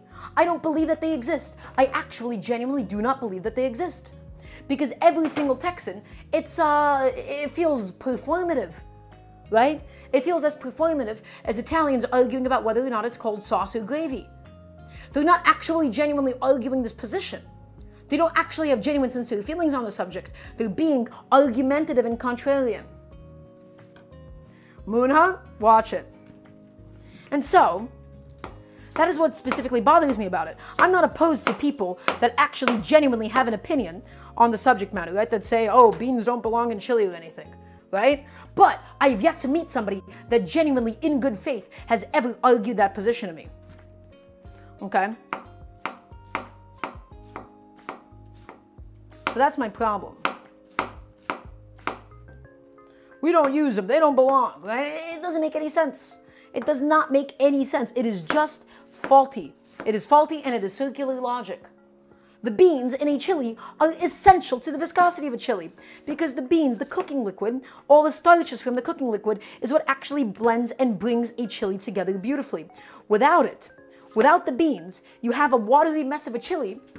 Oh my God, you know what bothers me? You know how many times you go to a restaurant and their chilies just end up sucking and it's just like tough ground meat?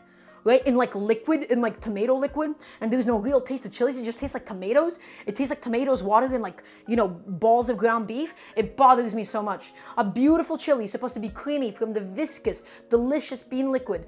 The meat is supposed to have been cooked long enough that it falls apart, and it needs to have the taste of whole dried chilies. Not chili powder, but you want to have chipotles. Oh my God, I am going on a bit of a detour. That has nothing to do with what we're doing today. But you want to have chipotles, you want to have guajillos, you want to have a beautiful, beautiful variety of chilies because that is what a chili is about. A chili, at the end of the day, should be about chilies. And yet it is lost and people just drown it in tomatoes. Tomatoes are not the main component. It bothers me. Okay, cabbage core out of here, you dunskies. Let's go ahead and get the rest of the sliced cabbage inside. And we have one more quarter of cabbage to get through. By the way, remember how I said you want to have a bowl that's slightly too big? Look how much it's paying off. That's just half a head of cabbage and it's already filling up so much. Okay, so again, my chicken, it's gently, gently poaching. It's gently, gently going right now. I'm going to just flip this one around just to hopefully see if I can get it submerged a little bit more at least. But it should be okay. Again, we're going to let that cook in total for about like 40 minutes to an hour. Okay, it's going to maybe take longer because it is bone in. Okay, guys, one last cabbage to go through. But yeah, that is I have a lot of strong opinions on chili. And in fact, I think I'm one of the only people alive that's ever genuinely argued on behalf of chili. I think almost everybody else that does it, they don't actually have a real opinion on this. You know what it reminds me of? This is a recent event for me. I've had another argument with people about like, oh, are hot dogs, tacos, or a sandwich? Not a single person arguing that actually believes either of their points. They're just making conversation and they think they're being cute. And it bothers me. It does sincerely bother me. Because they're not being cute. It's just meaningless conversation. It's nothing. Anyhow, slicing up all the cabbage. Almost getting done with it. Is it a sandwich or is it a taco? You don't care. You're not arguing this. Right? It's just a bit. Okay. I have a lot of strong opinions on the subject. I don't know if you guys could tell. Let's see, what else can we shred up here? Let's go through this. Tacos or wraps? I'm so upset. I can't even begin to express my anger, Audio Murphy. Doug, how did you learn so much about food? Just by being interested, or have I had teachers? I've had a couple of cooking classes in the past, but the reason I've learned so much is because I've been cooking since I was 7 years old. And now I am the age of 21. So I've been obsessed with cooking. Cooking has been my hyperfixation. It's been my interest for 14 years. And I'm mostly self-taught, right? I consumed a lot of the information and knowledge around me, especially in the YouTube food space. And over time, I've realized how mediocre so much of the existing cooking instruction actually is. It's just not good. And so what I want to do is I want to change the way that people cook at home. Dasky, thank you for stopping by. Thank you for being here. I really, really appreciate you. Okay, so guess what? We have officially processed up all of the cabbage, guys. And now, it's time to do the essential part, guys. It is time to now salt the cabbage. So, why are we salting the cabbage? We salt it in advance because the cabbage is going to lose a lot of volume this way and it's going to season it, but most importantly, we're going to get rid of all of that bland cabbage water that is on the inside. They're overly saturated with water, and so by salting it in advance and tossing it around and letting it sit, we are able to then drain out that liquid. The process is the same for making kimchi, for making sauerkraut, right, or just for making a cabbage salad, right? Because my goal is I do want this cabbage to be in my fridge. I want this salad to be just in the fridge, right? And if you season it up beautifully, it's going to be amazing when you eat it now, but it's not going to be so amazing later on. Okay, 4 big pinches. Guys, a lot of the salt is actually going to dissipate into the released water, so you want your cabbage to be slightly too salty. I want you to toss this cabbage around, right? We can press it, we can crush it, we can do all these things to it, but really all you have to do is just toss it around a bit. Toss that salt around, and if you think that you've not mixed it, if you think you've mixed it enough, you actually haven't. How long do we let it sit before ringing? Asks Serena Chessel. So Serena, it's good to see you. We let it sit for maybe like 30 minutes or so. 30, 40 minutes. At least 20. I don't think it's that necessarily past it. Okay, so now that you've tossed it around aggressively, right? You've really, really broken it up, right? Let's go ahead and taste it. That's it. Slightly too salty. That's exactly what I'm looking for. Again, you do not want this to be undersalted. All of that salt is going to dissipate into the actual released liquid from the cabbage itself. Okay, so now I can just go ahead and take this and yet again, just set this bad boy behind me.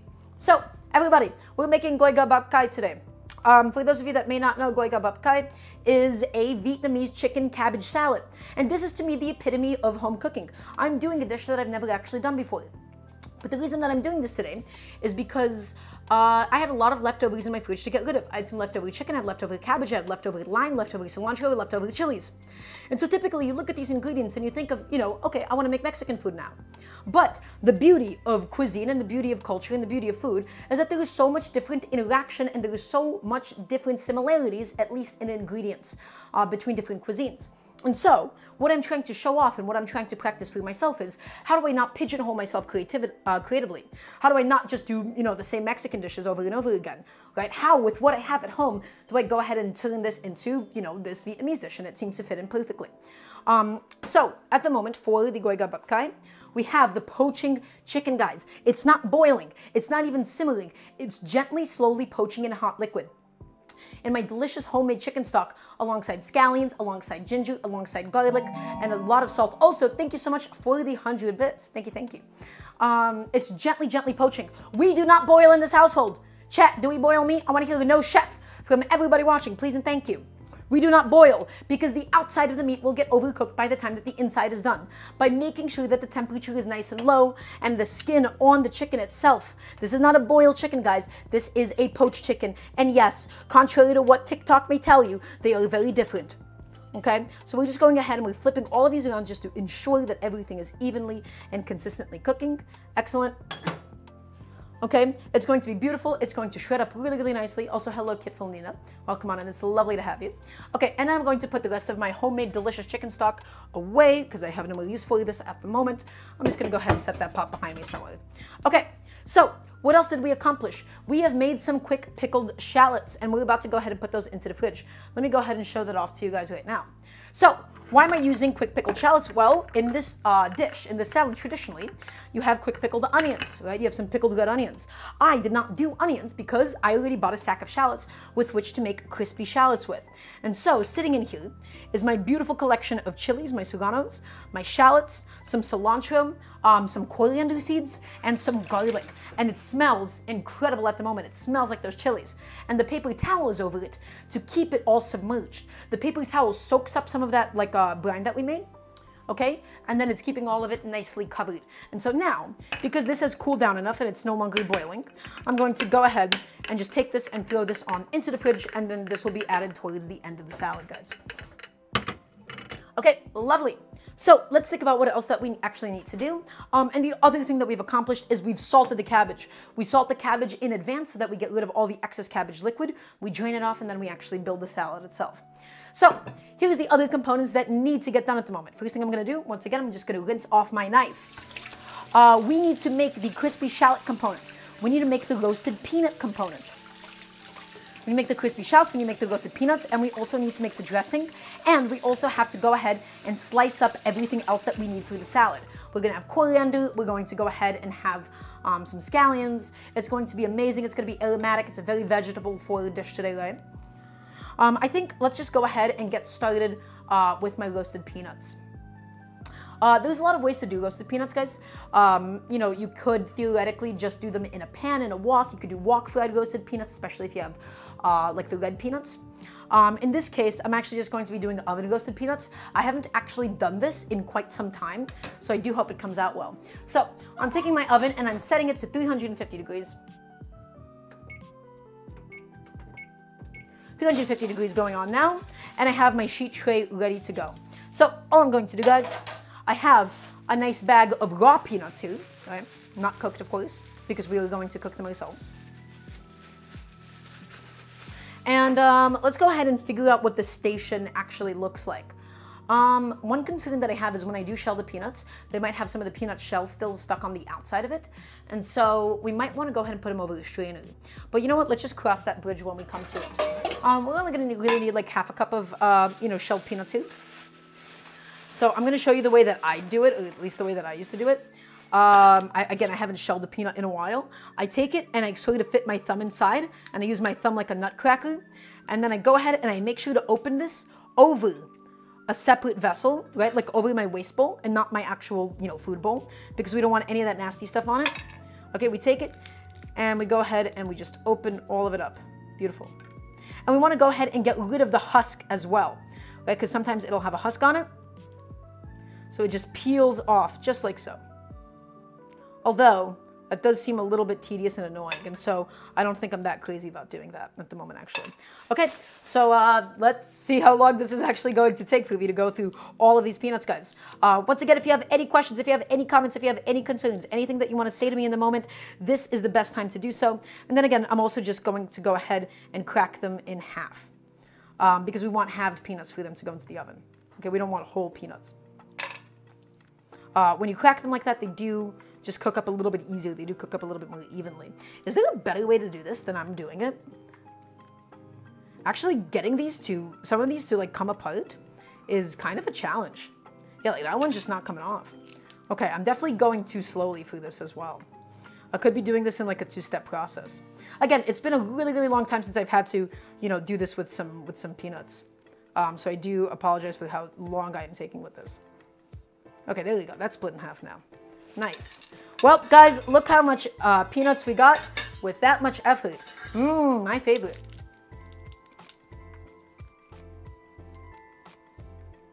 For general cooking, soy or canola oil.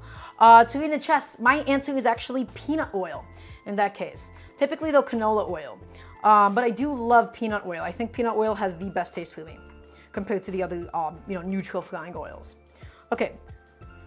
You know, I probably should have looked up a better way to do this. Again, this is not something that I've done in a long time, so I apologize for how long this is taking. I just know actually how to crack them in half. As for peeling them, that's outside of my pay grade. Cracking it, opening it, awesome. Get the husk off, all of that works out great. Tarina, it's all right. I'd prefer not to talk about that because that was yesterday. But we're just going through all of these, making it happen. Lovely. And keep it going. Yeah, once again, guys, any questions whatsoever, this would be a beautiful time to ask me because we were just going through the process of shelling up all my nuts. Don't worry about it. And then after this, we're going to have to make the crispy shallots. We're going to have to do the dressing. We have to slice up the coriander. Chef, what goes into roasting peanuts? Beautiful question. All that we're going to do is we're going to throw this into a 350-degree oven for around 10 to 12 minutes. Is the method that I've sort of stumbled upon as being quite a bit better. Ooh, that husk is thick. Why is this husk so thick? Oh my God, I can't get that one out. Whoa. I don't know what's going on inside of this guy. Yeah, this one's just decayed. I'm not gonna go ahead and use that. But yeah, we're gonna go ahead and throw it into a 350-degree oven, and then every 5 minutes or so, we're going to just, you know, give it a little turn, a little flip. So the thing about nuts that you do need to keep in mind is even if it doesn't look burnt, it can really, really easily begin to taste burnt. I forgot about the reasons why this is the case, but there's like a couple of things that I have in mind, especially like nuts, with like even what looks like a very pleasant, like dark brown on the outside. By that point, they do really taste acrid and burnt and bitter.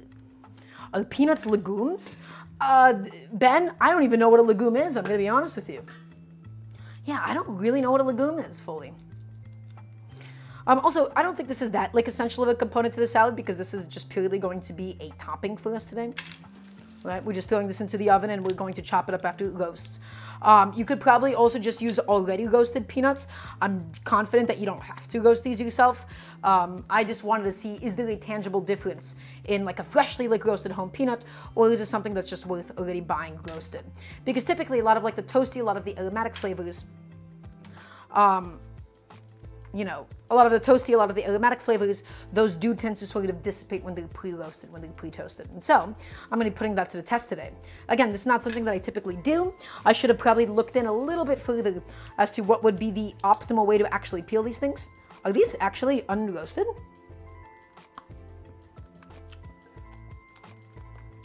Yes, that was a raw peanut. That was incredibly unpleasant. Ah, they taste almost grassy. Raw peanuts, they have almost like a grassiness to it, and they taste like wet on the inside. And so by also making sure that they're being like cut in half, we do make sure that they thoroughly cook through on the inside. Yeah. Don't love raw peanuts. Some nuts are okay raw. This is not one for me though. Okay, and we're just going through all of these guys. Again, I apologize for how tedious of a process that this actually is. In fact, we could probably just do, you guys could probably just watch the stove while I peel the peanuts. What do you think? Is this a better angle? Is this a better shot? Do you guys prefer this? So you guys can actually just watch that as that's unfolding, as that's happening. Although, my cameras could definitely be positioned a little bit better in the future, guys. It's definitely not optimal. Ugh, come on, buddy, open up. Yeah, this one, not opening up that easily. What's my favorite nut for eating just by itself? Pretty basic, but I'm gonna say pistachios. I love pistachios to death.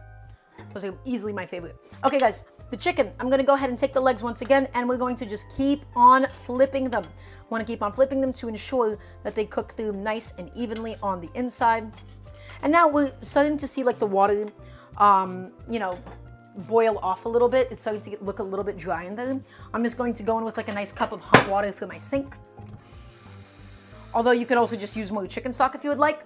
But if you're doing this at home, what I'd really like you to do is, I would really, really like you to not do this without a lid. A lid would actually stop this evaporation. The reason why I'm doing this without a lid is because I wanted to show you all as it's going. But yeah, I do love pistachios. Yeah, those are really good. Okay. Oh, I should have gotten already shelled ones. I asked my mom to pick some up, and these were the only ones she could find. Okay, so the husk on this guy, it's interesting. They're like really dried off on the outside. But then the peanut, I open it up, it looks okay inside. There you go. Chat, does anybody have any recommendations for a better way that I can do this? There's not a lot of things that I actually admit that I'm not amazing on, but definitely shelling nuts. That is becoming one of my, you know, things I don't think I do that well. Okay. Just continuing to peel it all up. Hulk out. Thank you, Tarina. Incredible advice. I will be sure to employ that next time. Lightly bash them in between some tea towels. Are you talking about like once we take them out of the husk? Or are you talking about like once, or like as they're in the husk? Although guys, we only really need half a cup of peanuts for today. It's not a lot. We just need some to be able to top off the salad with. And the rest I'm just gonna go put back in the fridge. Oh, by the way, as a nice little piece of advice, I really do recommend keeping your nuts in the fridge. Also, hi Glow Angel, big fan. Hello, lovely to have you. So guys, going through all these peanuts. Pop, pop, out of the pod. Out they all go. Nuts need to be cold. Yeah, so Moonha, there's a reason for this. I often find that, there is a very important process here called rancidification. When something goes rancid, that doesn't actually mean it's become unsafe to eat. But a lot of the things that give specifically spices and nuts its taste, they do a little something called rancidify. They turn rancid.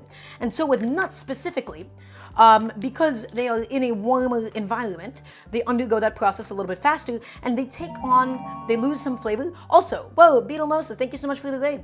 Welcome, welcome. How'd you find the show? Are you guys, is this another cooking show? Is this another cooking stream? Well, I'll tell you what I'm doing in a second, actually, once I'm done with this peanut. Okay, so guys, today we're doing a Vietnamese chicken salad. We're doing a little something called Gỏi Gà Bắp Cải. And the reason why I'm doing Gỏi Gà Bắp Cải is because everything that I do here, everything that I do on the show, is I teach you how to cook at home. So everybody that just came in, I want to hear a nice resounding yes, chef, to make sure that you're all listening. Okay, lovely. So, guys, this is Gỏi Gà Bắp Cải. This is a Vietnamese chicken cabbage salad. Why am I doing this dish? Everything that I do here on the show is home cooking at the end of the day. So for today, I had cabbage in my fridge. I had limes, I had serranos, I had some chicken as well. And I normally get pigeonholed into doing a lot of different Mexican dishes. And so I thought about it and I was like, okay, there's a really, really beautiful intersection between the ingredients that you would often find in Mexican cooking and the ingredients that you would find in Vietnamese cooking. Right? And so thus, we're making a Gỏi Gà Bắp Cải. And so in my delicious homemade chicken stock, my chicken is gently poaching. It's not boiling. It's gently poaching with some ginger, with some scallions, with some garlic. Okay, we're going ahead and we're shelling up some nuts as well. Some fresh peanuts. We're going to make some freshly roasted peanuts. We made some pickled shallots as well. And then we have all of this cabbage here sitting with some salt to go ahead and get rid of any and all excess moisture. And so I'm just going to go ahead and move the cabbage around. You can see how like wet and limp the cabbage has become. I always pre-salt my cabbage salads so I can then get rid of all of that excess liquid, guys. Okay. Okay, so we're just going to do a couple more. Again, I apologize for how long it's taking, but such is the nature of, you know, such is the nature of peanuts, right? So a couple more to go, and then we'll be okay, I'm sure. So crack it, open it. I could also just be moving in general faster because I feel like I was moving pretty slowly through the entirety of this process. Crack it open, shell it, lovely. It's okay if it has the husk. I'm not going to go through and rub it in between my hands to get rid of all of that peanut husk, right? We're just looking to get rid of most of it, of course. Okay, open it up, lovely. go ahead and just make sure that it's cracked in half. That's just going to ensure that nicely and evenly roasts. Also, guys, once again, as a heads up, you can really, really easily overcook your nuts. When it comes to nuts and when it comes to actual dry heat cooking methods like frying them or roasting them, even if they look nice and golden brown on the outside, they actually do burn quite easily. They taste really burnt. Also, Two Dads Kissing, thank you so much for the gift and sub. Thank you, thank you. Very sweet today. Thank you for inspiring the raid to this channel. Ooh, I lost one of my nuts. Come back, buddy. Okay. At some point, I'm going to do like 3 more of these, and then I'm going to call it here because I don't think this is particularly interesting, and I don't have a faster way to do this. So after this, I'm going to look up what is the optimal way of actually shelling and having peanuts, and if there's a good way of getting rid of the husk as well. That might also be quite nice. I have taken pre-shelled peanuts for granted. Oop, that one is missing a nut over there. That's okay. Some people are missing one of the nuts. It happens to the best of us, I suppose. And we're taking it and we're cracking it in half. Lovely. Okay. And one last one, and then I'm going to call it here. Should alliums be refrigerated? Really good questions in Ultra. In regards to my onions and garlic and my shallots, I never refrigerate them. But my leeks and my scallions, I do keep them refrigerated. And I'm not actually sure as to the reasoning for that. I definitely find that scallions, they do go bad outside of a fridge, right? Can't get over your chef's new hairdo? Well, I'm glad you like it. Glad you're a fan. Okay, guys, one last one. Going on in. Soy oil on, you can use it like canola oil, asks Serena Chess. I have not really cooked with soybean oil like that. I mean, I suppose so. You know who'd be a friend, Serena, in this case? Google. Because I really, really do prefer my other kinds of oil. Okay, this is roughly half a cup of peanuts. I'm going to go ahead and tie up this sack and throw it into the fridge. Yeah, if it's refrigerated in the store, you can refrigerate it at home. But it also, like, depends. Like, for example, like, nuts aren't refrigerated in the store. Oh yeah, anytime Twitch, like you can't do like .jpeg in the chat because then Twitch does actually interpret it as a link. Okay, I have some like salt here and stuff, it looks like. My cutting board. Okay guys, so all we're going to do for the salted, for the roasted peanuts, excuse me, we're going to hit them with a little bit of salt after. All I'm doing is I'm just going to make sure that I have a nice sheet tray. I'm going to line it with foil just to make my cleanup a little bit easier later on. And then we're going to check on it after 3 minutes or so and give it like a nice little shake. Right, so 350 degrees, we're going to be baking this off now. In total, it should take maybe like 10 to 12 minutes or so. And then we'll give them a little flip skis. Does anybody have any questions? So I'm actually looking, you see all of like this dust? I'm feeling like I want to strain that out because it is just going to end up burning in the oven. So I do have like the slightly wider strainer. So I'm going to, you know what, guys? Yeah, we're gonna strain this off first. I'm going to go ahead and just get all of that inside. And just shake off all of those like little tiny bits just to make sure that it doesn't burn in the oven. And I don't know how necessary of a step this is. Again, I haven't done this in a while. I've made roasted peanuts in the past where I felt like they did end up burning a little bit as a result. Is foil better than parchment? So really good question. Why do we use parchment sometimes and not foil and vice versa? So parchment would actually be just fine for this. The reason why you would sometimes not use parchment is because the oven temperature would be a little bit too hot. Okay, but because we're actually doing it 350, it would have been probably a little less wasteful of me to use parchment in this case. But it actually does make no difference at this level of cooking. Another beauty of parchment is that it does have like some like natural like non-stickness to it. Like cookies don't want to really stick to parchment. That has to do with heat conductivity and browning actually. Okay, how do I cook peanuts without eating them all immediately? Well, because these are unroasted peanuts and I think raw peanuts taste kind of wet. So guys, into a 350 degree oven, I'm going to put them in there for, you know, in total like 10 to 12 minutes. And every so often I'll be flipping them and tossing them. So let's head back to the stove. Okay, my chicken is continuing to poach along beautifully. It's poaching a little too aggressively, I would say. So I'm just going to go ahead and take it, and I'm going to go ahead and flip it all over to ensure that it's all evenly cooking as it goes. It's in my delicious homemade chicken stock. It's with the garlic, with the scallion ends, with the ginger. So you know it's going to be aromatic, it's going to be delicious. And by poaching it and not boiling it, we do protect it from being overcooked on the outside. Guys, this is not your Midwestern white moms. If you're white and from the Midwest, this is for you. This is not your Midwestern white mom's chicken salad. She did not just take chicken breasts and put them and plunge them directly into hot boiling water. And the outside of it is so dry and overcooked. And it's a mess and it's a disaster. This is not your white Midwestern mom's chicken salad. This is a gently, beautifully aromatic poached chicken to then make into this Vietnamese chicken salad. Okay? You can cook chicken in liquid. You can gently poach it if you know what you're doing. And by not boiling it, by not killing it with heat, by not killing it with fire, you make sure that the outside isn't overcooked, that the outside doesn't actually become dry.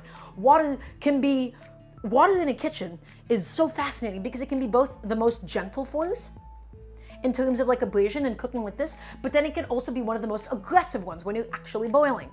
A lot of cooking is, you know, a lot of what it actually means to cook at home is to understand water, it's to understand moisture, it's to understand how it conducts heat and the kinds of things that it does. And so we're gently, gently, gently letting it go, guys. Nice and patient. Okay. So we have to go ahead and think about all the other components that we need. The peanuts are currently toasting. The shallots are currently pickling, so those are basically ready to go. The cabbage is sitting with the salt, the stock is made, the chicken is poaching. We have 2 more things left to do. We have to make crispy, beautifully fried shallots, and then we also have to go ahead and make the dressing. That is where the magic of Vietnamese cooking is, and it's going to be amazing. We're going to be doing this dressing with, with lime juice with some serranos instead of a Thai bird's eye because I had serranos. We're going to be doing it with garlic, with ginger, and of course plenty of fish sauce because you cannot have Vietnamese food without fish sauce. It has that funk, it has that oomph. If you had fish sauce by itself, it's not the best.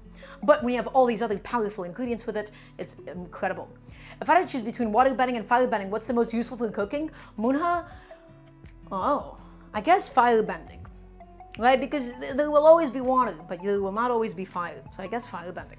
So let's go ahead and begin the process of doing the shallots. So let's talk about this as a component actually, and let's talk about why I might not necessarily be the happiest doing this. So here's the thing.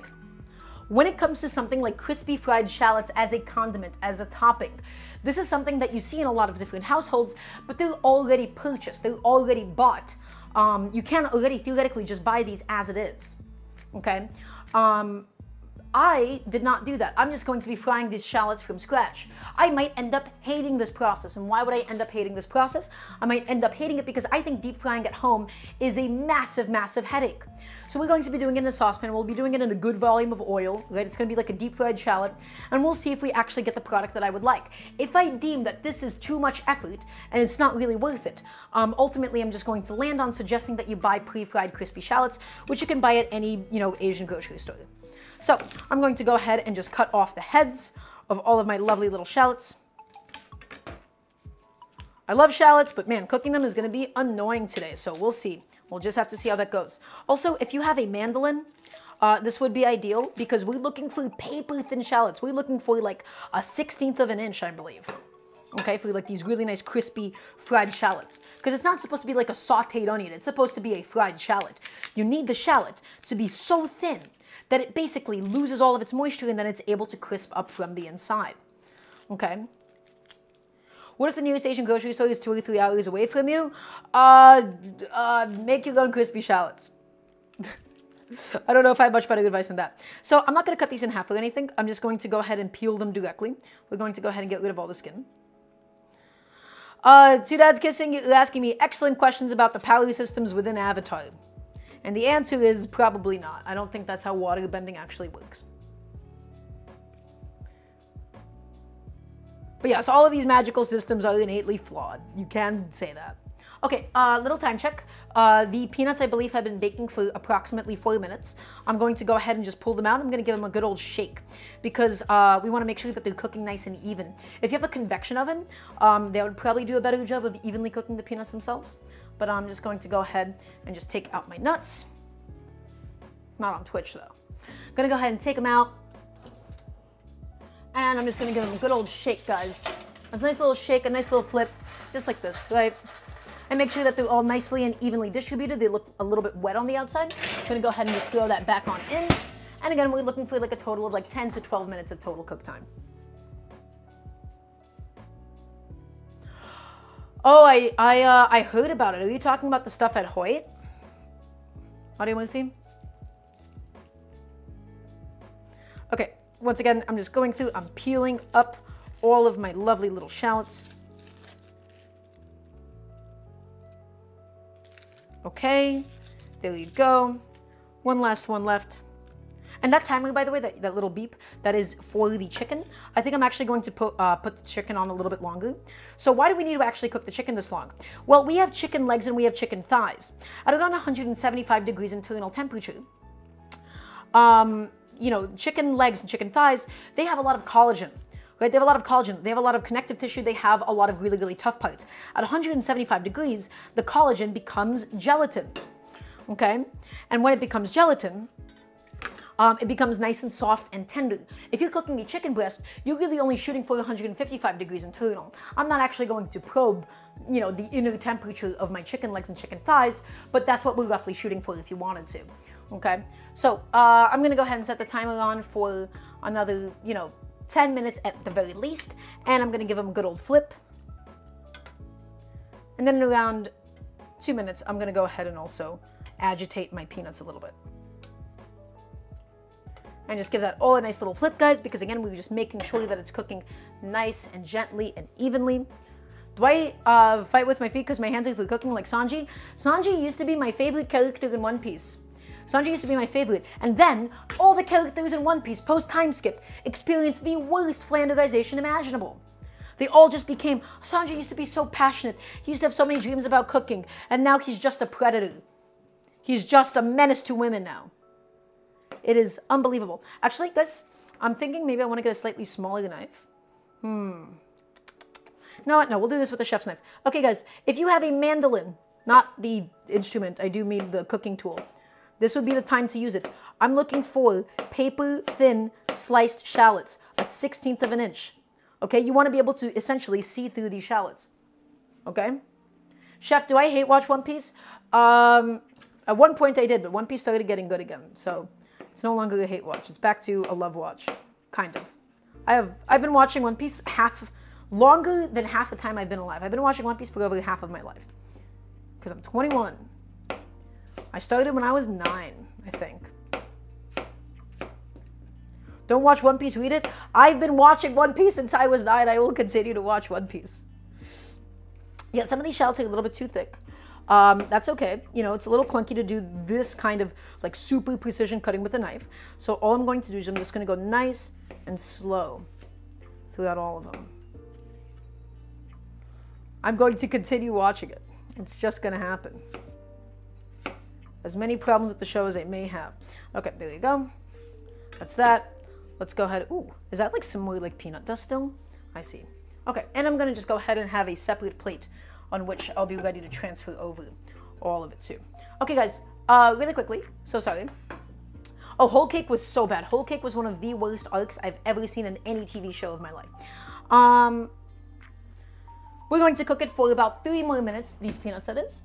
We're just looking for them to get nice and toasted and roasted, okay, right? You can hear the sounds changing a little bit, right? Because we're cooking out some of the moisture, they're getting a little bit drier. We want to go ahead and put that back in for around 5 more minutes, and then we'll call it a day with them. 5 to 3 more minutes, something like that. I'm sure it'll be okay. As long as it's not like super dark brown on the outside. Okay, back to this. Fishman Island was worse. I like Fishman Island purely because of the world building. Okay, but that's enough One Piece, guys. This is a cooking show, not a... Well, actually, you can talk about it with this. So, I'm going really, really thin slices, guys. Super thin as I can physically muster.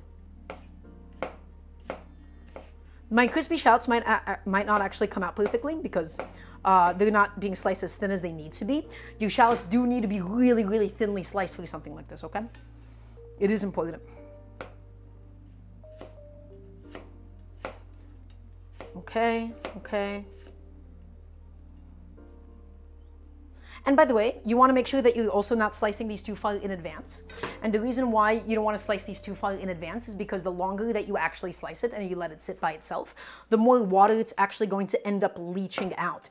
And all that water is going to just splash as soon as it hits the oil. Guys, actually, everybody tap in right now. I want to hear a nice resounding yes, chef. Is everybody listening?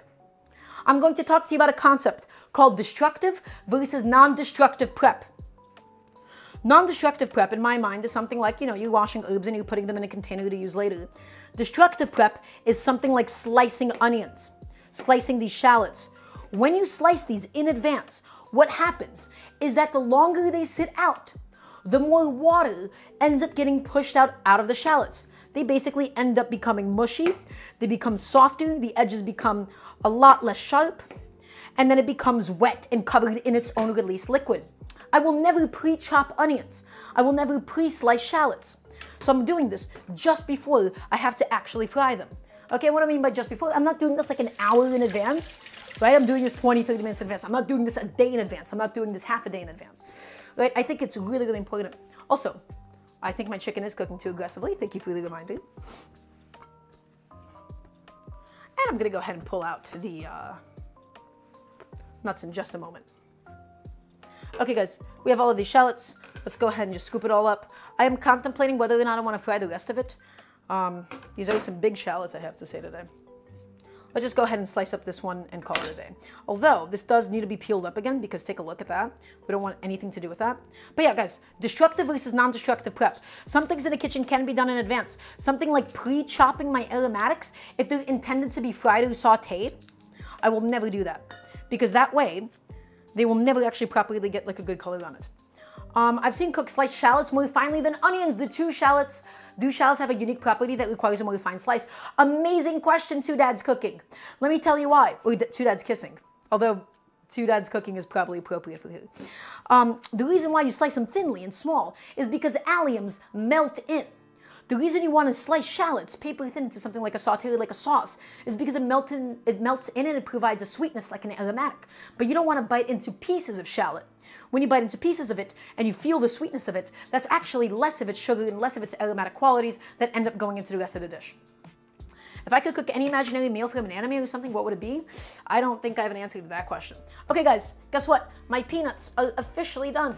I'm gonna go ahead and just pop those bad boys out of the oven. They've done a good job for us today. Everybody please say thank you to the peanuts. They have been roasting and they're now ready to come out.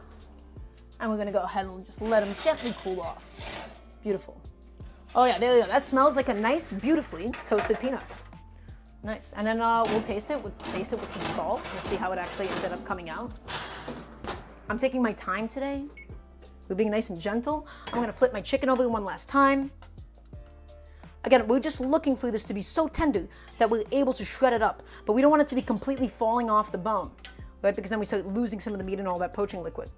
All right, there we go. Those are my lovely peanuts, guys.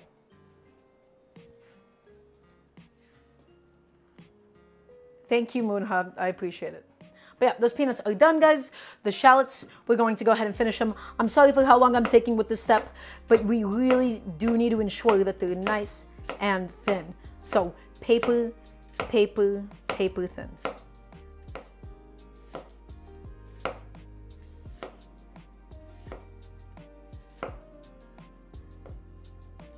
Paper, paper thin. There we go. That's what I'm looking for. Chrissy, please don't say that. Please don't say that to me. Also, welcome on in. Hello, hello. I hope you're having a beautiful day today. Guys, enough. No more saying anime food looks so good. I can't believe my own moderator started this. Oh my gosh. Guys, get a mandolin. For this step, you really want to make sure that you have a mandolin. This is incredibly annoying to do with a knife. You can do this with a knife, but if you're really serious about making consistent crispy fried shallots at home, you will get a mandolin for this.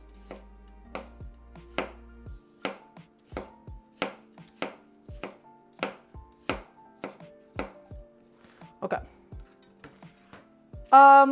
Yeah, but my issue with Whole Cake Island is that they completely rewrote everything that I loved about him. That he didn't need this additional retcon backstory. Ugh.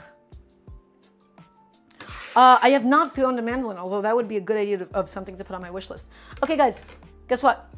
All of my shallots, they have been nicely and beautifully sliced up. We're going to go ahead and start preheating the oil in just a moment. I'm going to go ahead and wash off my knife because, again, this is a carbon steel knife, so we don't want to leave it dirty for too long, lest it oxidizes, lest it rusts, right? We have about 2 more minutes on the cook time of the chicken itself, guys, and then we'll let it cool off, and then we'll shred it up and make our beautiful salad. Is everybody excited for this? I want to hear a nice yes, chef, please and thank you. Okay, just wiping this off. I'm not going to use the rest of the shallot for today, I think. Yeah, we'll just do something else with this later on. Lovely. Okay, and actually we'll do a bit of a recap session, guys. So we're doing today a Gỏi Gà Bắp Cải. A Gỏi Gà Bắp Cải is a Vietnamese chicken cabbage salad. I'm using up all the leftovers that I had at home. So on the stove at the moment is my chicken beautifully poaching with homemade chicken stock, ginger, garlic, and scallions. We made this really, really nice tray of roasted peanuts as well. Roasted peanuts, these are going to be the topping for the salad today, right? I'm gonna have one as a little snack, as a little treat. Gotta say, a home toasted peanut, incredible. That's a lot better than a store-bought one. Wow. We're going to make delicious crispy fried shallots. In my fridge is some pickling shallots as well. We can now go ahead and just take this and just shut it off the heat, guys. Everybody, the chicken has now officially finished poaching. So we're going to go ahead and take that off the heat, and then in a moment's time, we'll also be shredding it up. Okay, so I'm just gonna go ahead, I'm gonna get rid of it. Lovely. Okay, and I'm gonna go shut off this heat. And the only thing I'm going to do, guys, we're going to now deep fry the shallots, for the crispy shallots, that is, right? And so in order to do that, the first thing that we have to ensure of is that my cooking vessel, my cooking receptacle, right? This little stainless steel saucepan is nice and dry. And now I'm going to go ahead and put in some peanut oil. Do I season my nuts as I roast them? Can you if you didn't? Yes, you can. You absolutely can. I chose to keep them intentionally bland, though. I keep them intentionally bland, and I'll be able to season them later on. But you absolutely can just salt them. Okay, guys. Oh, and I'm going to get to your Hexclad question in just a second. So, peanut oil. You want to use any kind of neutral cooking oil for this. Okay? Think peanut oil, think canola oil, think vegetable oil, that kind of a thing, okay? And I'm looking for, you know, in a vessel of this size, maybe like a cup and a half of oil, something like that. Just to make sure that it gets like a proper deep fry. Now, typically, I actually don't really enjoy deep frying at home. It takes up a lot of oil. It's very difficult to get rid of that oil, but I'm now going to determine, is it actually worth it to make your own crispy shallots? So guys, I'm going to go ahead and put this onto a heat. I have a little something called a temperature gun. You can just get some sort of like a stick-in thermometer for this, but I have a temperature gun, which I just use. You don't want to put this in your eye, by the way, because it has an LED. What this does is it tells me the temperature of the oil, and I'm going to be shooting for around 350 degrees on my frying oil. You really don't want to make sure that it's too hot, because if it's a little bit too hot, what's going to happen is the outside of the shallot is going to burn by the time that the actual inside ends up cooking through. Okay, so let's talk about the crispy shallots one more time. We'll talk about why this functions and why you need a thinly sliced shallot. I actually don't know if mine are going to be successful. I think I might have cut mine a little bit too thick. I'm going to just go ahead and gently break this up. Again, you don't want to do this too far in advance, because then your shallots will become really, really wet. It'll become very difficult to actually deep fry. Okay? So I'm just breaking these up a little bit, and then we're going to fry them and put them onto a plate with a little paper towel on it. Okay, so let's talk about my crispy shallots one more time. They need to be nice and thin. Why do they need to be thin? So that they actually get crispy. The idea is they're so thin that the majority of the moisture inside of the shallot ends up evaporating out. When they're thick, there will still be an amount of moisture trapped inside of the shallot that will never be able to escape. So by having them super, super thin, they need to become crisps, right? They need to become crisps even when they cool down. They need to become properly crispy shallots. In order to get proper crispy shallots, you have to cook the liquid out of them, okay? So, we're just waiting on the oil to heat on up. We're going to get it up until 350 degrees Fahrenheit or so.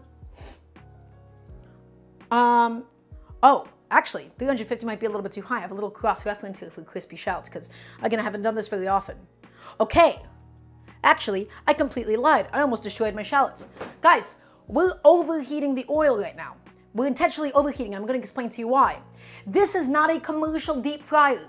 This is a small saucepan with a cup and a half of oil inside of it. So what does that mean? Why am I even pointing this out to all of you? When you have a massive volume of oil, it doesn't lose its heat. When you're frying something at home in a cup of oil, you put something cold inside, right? Cold shallots into the hot oil, it's going to cool it down. We're actually shooting for between 250 and 275 degrees Fahrenheit. But by first heating this peanut oil up until 300 degrees Fahrenheit, which we'll check in a second, we'll see how that's going, okay? Currently it's at 223, so it's getting there, it's getting nice and hot. Okay, it's not heating the most evenly, so I'm just going to turn down the heat a little bit and just let it go a little bit slower. By heating it up to 300 degrees, okay? We're going to then cool it down when we add in the shallots, okay? And we're not going to be actually using a fryer basket, of course, because we're not deep frying, right? I do have this bad boy instead. This is something called a spider. And so with this tool, we'll actually be taking everything out of it. Okay, now let's go ahead and set up my plate station. PlayStation? There's something to be said. Okay, I'm just gonna go ahead and set up my plate. We're going to go ahead and just set this up with a little paper towel, okay? Why do we set up the paper towel? Because that's going to make sure that we're just soaking up any of the excess oil. Let's go ahead and just check that temperature one more time. We're at 256 degrees Fahrenheit. I'm heating this up on like a medium, okay? So that the oil just heats up nice and evenly or so. Just give this an occasional rotation. But guys, when it comes to also deep frying safety, we have to talk about safety. You want to make sure that it's not overfilled with oil. You never want to go past like 40% capacity in your pot because you have a lot of extra volume from the food and then you have the additional volume of the bubbles. So for safe deep frying, you never want to go past 50% at maximum, but for safety, 40 to 33%. Okay, what are my hexclad thoughts? Yes, so sorry. So here's my hexclad thoughts. Overpriced for what it is, but fine in function. So for all of you that may have been living under a rock, or for those of you that are uninitiated, what is a hexclad pan? A hexclad pan is this new up-and-coming trendy influencer branded set of pans that come, it's mostly from TikTok, right? It's mostly from TikTok. That's where you really see a lot of it. And so why are they called a hexclad? They have like this hexagon pattern. And so what they have is, they have like these slight indentations where they have their own nonstick coating. And then on top of it is like the steel. So it has like this hexagon pattern, under it is the non-stick, and then the top of it is the stainless steel. And what do they say about it? They say you can use a metal utensil on it. You can use a metal utensil on a non-stick pan. So there is a problem with it. And I'm going to explain to you exactly why. You do not use non-stick pans for the same reason, for the same functions as you would a stainless steel pan. You can't heat up an empty non-stick pan because it's bad for the Teflon coating over time. Stainless steel pans do a really good job of being able to be increased to a super high amount of heat. Non-stick pans do not actually really like being heated up super high, right? It degrades the coating over time. So by having a pan that says you can sear a steak on it, you can do all these different things on it on a high temperature, but then, when you actually get down to it, you're just damaging the non-stick coating that's there over time, and because of the fact that there is so much stainless steel on it, its actual non-stick properties aren't even that amazing. So it just shouldn't exist, but it's fine. Its function is fine. It'll saute something fine. But in regards to searing a steak or making eggs, there's so much better cookware that's 1/10 of the cost. Okay, guys, my oil, it's 300 degrees. Okay, in some parts of it's 300. It didn't heat up necessarily the most evenly. So it's 323 in some sections, a little bit cooler in others. Let's go ahead and go in with my shallots, guys. And so with the shallots, I'm going to not use my fingers because I am not a seasoned deep fry guy. And we're going to be just cooking these for around 5 minutes or so. I'm going to do this, I think, in like 2 batches, right? We'll do 2 batches of shallots here. You don't really want to go super high with batch cooking when you're doing home deep frying. Actually, wait, what am I doing? Guys, I think I should just pick up the shallots and put them into the spider instead of using chopsticks like that. I was about to like drop and dunk them all in. That would have been pretty bad. Okay, let's just take them and let's submerge them into the oil. Lovely. And now the oil temperature should drop. And guys, look at the bubbles. Look at how much it's frothing up. It's a good thing that we didn't actually put in more shallots. It's a good thing that we didn't put in more oil. Because if we did, what would have happened is it would have started boiling over. Okay, guys, I'm going to now go ahead and set the timer on to 5 minutes. 5-6 minutes or so. And we're trying to get this temperature now to around 250. Right? It's actually perfectly at 250. Right, 245 exactly. We're using the chopsticks just to stir it around, break it around. And now, guys, this is going to be the moment of truth. Do you think the shallots are going to get crispy? Do you think we actually cut them finely enough? Chat, press 1 if you think we cut them finely enough. Press 1 if you think they're going to get crispy. Press 2 if you don't actually believe me. Is there a specific thermal gun that you recommend? I mean, I'll just recommend the one that I have. This is the laser grip, and it seems to be fine. Press 1. Lovely. Good. Glad that so many people are so confident in this. 245, a little low. So again, I'm just slightly going up in temp here. And again, we overshot the temperature. We overshot it to 300 degrees so that we can then drop the heat. I don't typically, again, I don't really love deep frying at home. I find that it's a little bit annoying, but when it comes to something like crispy shallots, it takes up so little space in a saucepan that I don't think I actually mind. And again, every now and then, guys, I'm just going to go in with my chopsticks. I'm just going to stir it occasionally. I'm going to make sure that nothing is sticking to the bottom of anything. Okay? And you see all this bubbling. All that bubbling is all the moisture coming out of the shallot. And we need to evaporate that moisture. Ghoul Angel, are you serious?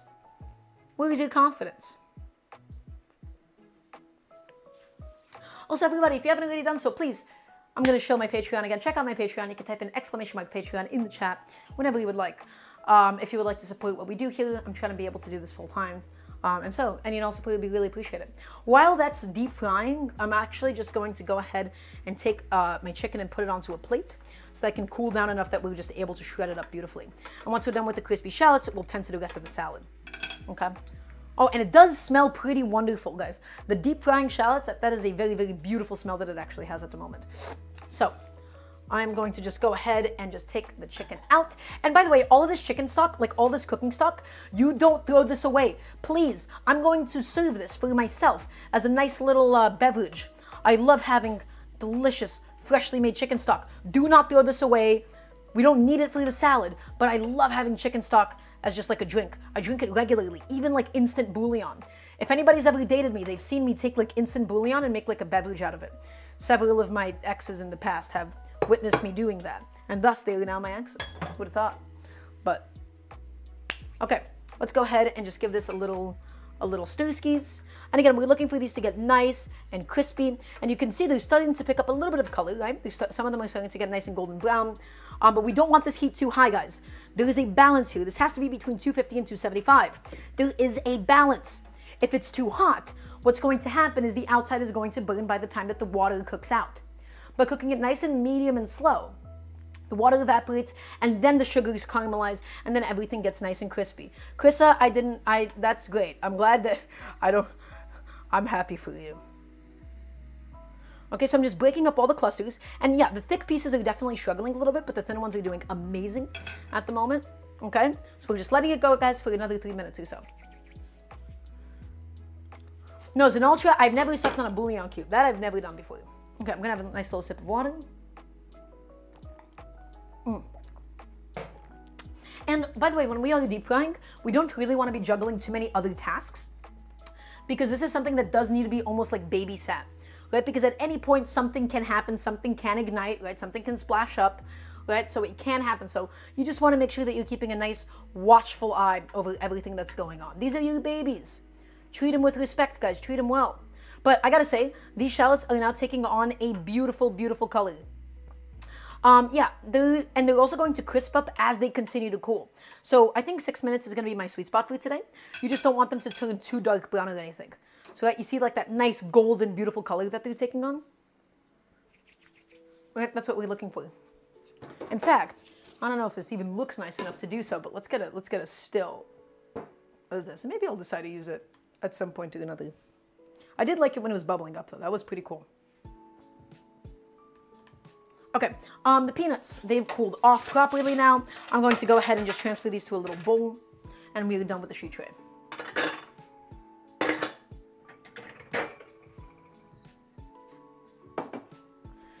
Okay, and let's just go ahead and give these bad boys a little stir. And again, they are going to slightly crisp up and continue to brown as we take them off, because, you know, they still have like the hot oil on them. You also just want to make sure that none of them are touching the edges of the saucepan, because you can see when they touch the edges of the saucepan, they do get a little bit too dark, right? Because they're not just frying anymore, they're now actually in direct contact with that metal. And so we are trying to avoid that, okay? So, ooh, I tapped that. That was almost a fatal flaw. And so as they cool down, that's when they'll really, really hit like their peak crispiness, because they have all been cooked out of all of the precious moisture. And I no longer need my sheet tray for anything, so I'm gonna go ahead and get rid of that. My sheet tray is still nice and clean. It just had some foil on it. Okay, 35 seconds. And guys, you know what? I'm looking at the color of these shallots. These do look quite dark brown now. I'm feeling like I should probably pull them off at this stage, because they've completely stopped bubbling, aside from like the really thick pieces. And when they stop bubbling, that's a good indication of what? That's a good indication that we've actually cooked out the liquid. So I'm going to just move some of them along. I'm going to move some of them aside. We're going to use the spider to just get rid of all of that excess oil, because we still need the oil for the next batch of shallots. And I'm going to go right onto the paper towels, scoop all of it up, guys, drain off all that excess liquid. That's my timer. Thank you. I know that it's going. I know. I'll be there in a second. Okay? And again, I love having this tool, guys. I love having a spider. Right? A spider just gets in there so easily, even on such a small saucepan like this. It does a really nice job. Okay. Okay, timer. I got the idea. Please. Thank you. I'm okay. I'm okay. I know. I know, buddy. Daramgar knows. Okay, and I'm just getting rid of the last few pieces of shallot that could still be sort of like floating around a little bit. Right? We don't want to overfill this, right? Because then it could always like splash up. It might not cook very evenly. I do almost wish I had like a finer mesh to really, really like clean up this oil, you know? Right? Because we still have like all these little particles in it, which is okay because we're only doing 2 batches. But if we did any more, they would like burn up and they would make everything like super, super bitter. I'm just spreading out those shallots like so. I have like one big chunk of shallot here that I still need to get rid of. I do actually have a very small mesh that I could probably use to clean up the oil really quickly. Let me see if I can find it. I did lose it at some point, and I think it's still lost. Okay, you know what, guys? I think it's going to be okay. I think it's going to be okay. So, what are we looking to do? We're looking to heat this oil back up to around 300. Whoa, this is at 361. What is happening? That is way too hot. I'm going to shut off the heat. Give it like a second just to cool off a little bit. I'm going to just continue to remove all of my little teeny tiny chunks of crispy shallot. But the oil has now overheated completely because we're not looking for 370 degrees. We're not looking for 350. We're looking for this to be at 300 and then for the oil to then plummet back down. Can I please get a yes, chef? Please and thank you. I don't want you to have burnt shallots. These, though, those do look beautiful. Those are some beautiful looking shallots. Okay. It's cooling off. It's doing the thing. Still at 375, still at 371. Just gonna mix it around slightly. And hopefully that like distributes the oil temperature a little bit. Although you could always just add in some like fresh oil if you would like to cool it off. Don't add water to cool it off. I don't know if any of you guys thought to do that.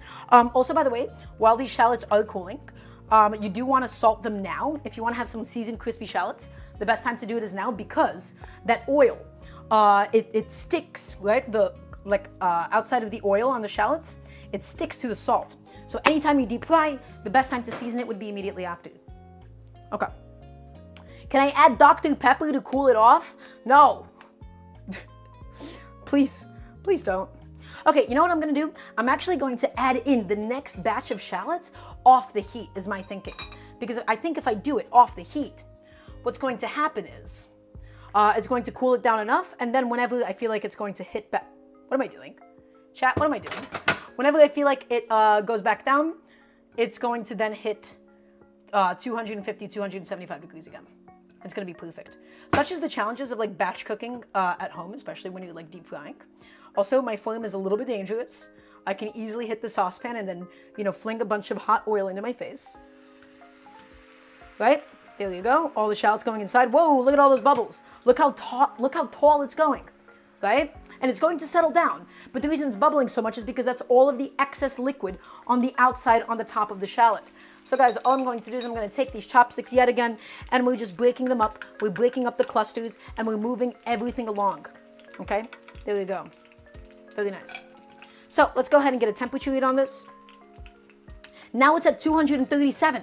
Perfect. So the shallots did exactly what we needed them to do, guys. It cooled down the oil. And now we go ahead and we cook this for another 6 minutes. There you go. Nice and easy. Beautifully delicious homemade crispy shallots. This actually wasn't so bad. Typically I hate deep frying like large things, but I actually think making homemade like crispy shallots, this might just be worth the effort. In the future I would love to get a mandolin because I do think my shallots were cut actually just too thick. Right? I can tell you that oil is probably too hot now. 235, that's perfect. That's just fine. Okay, I'm gonna go ahead and just take these shallots out. Let's go ahead and just inspect them really quickly. Sorry for how long this is taking. Guys, today's a long stream. Wow, we've already been live for 2 hours. These are my crispy shallots. They do look a little bit darker than they actually are. That's just because the shallots have so much sugar in them. Oh my goodness. You know what? I could have pulled them out a little bit sooner. But that is still pretty fantastic. Yeah, these could have gone a little bit sooner. I think I could do probably a minute less later on. I was just tempted to leave it on longer because I had some thick pieces that needed to catch up. So I know it looks burnt. It's because it slightly is, and that's okay. That happens to the best of us. Okay, I'm just going to go ahead and just transfer this to a separate little container like so. But they are crispy, guys, right? Like you hear that sound. Even when they've completely cooled down, they retain their crispiness. And the reason for that is because we cooked out all of the liquid. When you have things that are super, super thin and super crispy, you cook out the liquid, you cook out the moisture, right? And they still continue to hold on to it. Beautiful. So, there you go. A little bit too dark. It happens.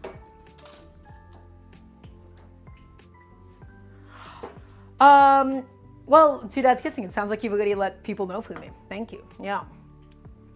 Yeah, so when we are temping the actual shallots in the oil, we're looking to temp like the oil itself, right? Not like the sides or anything, right? So yeah, we're still holding it on around like 250 or so. Beautiful. And yeah, now we know exactly how to compensate for the temperature. Right, so that last batch of shallots, I would say it's a little bit too dark, although it tastes delicious. It has like that nice sweetness, it has that nice crispiness. It's just like a little too bitter for me. Okay, there you go. Perfect. And I'm going to go ahead and fold up one with a paper towel. Going to New York, so do you have any good restaurant recommendations that are not too expensive? Yes, one of my favorite restaurants is this little Japanese market called Kokoron Market. You're going to go there and you're going to have the Japanese curry and you're going to have your mind blown. Next, you're going to go to Joe's Shanghai and you're going to go and get soup dumplings at Joe's Shanghai. Those are some of my favorite places in New York to go ahead and get stuff at. You do that and then you come back to me. Okay. So guys, again, we're just continuing to stir this around. We're making sure that no shallots are left unstirred, that none of them are touching the sides of the super, super hot pan at the moment. Okay? And then we're going to do everything else. Is everybody still paying attention? Is everybody still following along with the recipe today? With the dish, not a recipe. Can I please get a yes, chef? Please and thank you. Sorry if it's a good question, but where is your accent from? That's a nice question. Some people are disrespectful about it, but you're fine. So, alter ego. My accent is a combination of a couple of different things. So first of all, I do have a slight speech impediment. I can't pronounce my R sounds. That's a slight thing. The second thing is I'm from Brooklyn. I'm from Brooklyn, New York. I've lived here my whole life. I grew up in the Russian side of Brooklyn, although I don't have a Russian accent. If anything, my accent is slightly shaped by watching The Sopranos. Not even looking at the Italians in South Brooklyn, but it was through watching The Sopranos, I think I took it on because I was like, wow, that's cool. I want to sound like that. I'm pretty sure that is what happened to me. Okay, again, I'm just moving around the shallots every so often, making sure that nothing is touching those sides. That last batch was a little bit too dark, and that's okay. This one's going to be much better. We're only going to cook this for about a minute longer, guys, at most. Okay, it's okay if we have some that are a little too soft. It's okay, just break them up, break up the clusters, stir it all around, turn down that heat slightly. There you go. Beautiful. And then I'm also autistic, so I kind of taught myself how to talk, right? Anyhow, it's just like a part of it. I have like a lot of very like specific speech things, right, in regards to some of my motor skills with my mouth and the way that I make certain sounds. So I have a weird amalgamation of a lot of different things. Here's my answer to you as to where my accent's from. Okay, guys, so you know what? You see the shallots? You see where they're at right now? I'm not actually going to push them any further. I'm going to now undershoot these ones, and hopefully, I think they'll be perfect, actually. So just go ahead, take them out. Let's drain them of all of that excess oil and put them right in. Lovely. And let's go ahead and take it all out. Take it out, take it out, take it out. Excellent. Tap it, tap it, tap it. Nice. You know what, guys? I think I'm going to do this again in the future. I didn't actually expect to enjoy the process of making crispy fried shallots at home, but this actually wasn't so bad. As long as I set up some sort of an oil filtration system, I think this would be actually okay for me to do. Okay, and I'm just moving them around. I'm breaking up like this cluster of, fried shallots that we have here. And one last seasoning of salt, guys. If you're a famous actor or something, I feel like people would do imitations of you. Thank you. Well, guess what? I'm going to have the biggest cooking show in the world. So people will do it anyways, right? It's just going to happen. Season it with a little bit of salt. Excellent. Okay, and guys, that's it. That's all that we really needed to do for the crispy shallots. I'm going to go ahead and put a couple of things away, guys, because again, we're cooking at home. And when you cook at home, you know what that means? You have to clean as you go. And then we're going to do a recap session. And then we're going to get into the final stages of today, which is we have to make the dressing, aka the dipping sauce. You know, we have to bring everything together. We have to slice some aromatics, slice some scallions. That's my timer on my phone going off for the shallots that have already been finished. So everybody, please bear with me really, really quickly as I get this done. Can I please get a yes, chef? Is everybody watching still? Is everybody still listening? Even if I'm putting things away, I don't want you to leave me. I don't want any of you guys to leave me. So, just getting all of that done, finishing all this up now, putting my tongs away as well. I no longer need that little plate either. Excellent.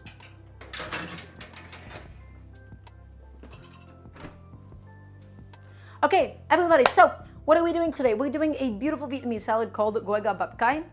Gỏi Gà Bắp Cải is a chicken cabbage salad with a lot of different components. We have some homemade pickled shallots. We have some homemade crispy shallots.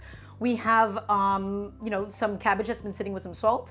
And then we also have chicken that's been beautifully poached alongside a really, really delicious chicken stock. And then we're also going to be doing a really beautiful dressing slash dipping sauce with ginger and fish sauce and garlic and scallions, and it's going to be amazing because you cannot have Vietnamese cooking without fish sauce. I'm going to have a nice little sip of water. Let's go ahead and inspect the next batch of crispy shallots. Oh, excuse me, that's not it. So these will be the last ones. These are a little bit like too cooked, but they're really, really beautifully crispy. And this is the second batch that I did. And this is a lot more of what I was looking for, right? So these are a lot more like nice and golden brown and not like a dark brown or anything. And they continue to brown as I sort of let them sit out here. And now I'm gonna have a little taste. You know what? A freshly fried crispy shallot, you actually cannot beat it. That is genuinely as delicious as it gets. That is so good. Even the thick pieces got crispy somewhat. Guys, I can't believe I'm going to say this. Actually deep fry at home. Actually make crispy shallots at home. You need a little temperature thing, right? You need to make sure they have a saucepan for you. You need to have the oil. Homemade crispy fried shallots are so much better than the store-bought condiment ones. Oh my goodness. Wow. I didn't understand. I mean, this was never something that I've actually made before. Right? It's always like something, it's a very restaurant-y thing, right? It's also, you know, used a lot in like Asian cooking, but I didn't know how easy this was. That is a beautiful shallot. Lovely. We no longer need this plate. That is now finished. So one of our lovely components for today's salad is done. Wow. I am very happy about how that went. I was not expecting to enjoy that so much. I was just doing this because that's, you know, traditional. But I'm seeing the beauty in it now. Okay, guys, the only other thing I'm going to do really quickly, I'm going to go ahead and just chop up some of my roasted nuts. And then we're going to go ahead and just get rid of some of the skins. And a nice thing about roasting, I've actually realized, is by having roasted them, all of the husks have naturally fallen off of the peanut. Well, the majority of them at least. And look at these beautiful golden roasted peanuts, right? And we made sure that we didn't overcook them or anything, guys. Okay, we didn't overcook them. They're beautiful, they look incredible. We're just picking off all of the husks, getting them out of here, making sure not to break them up too much, because the husks are a little bit unpleasant. You want to hear what kind of music I like?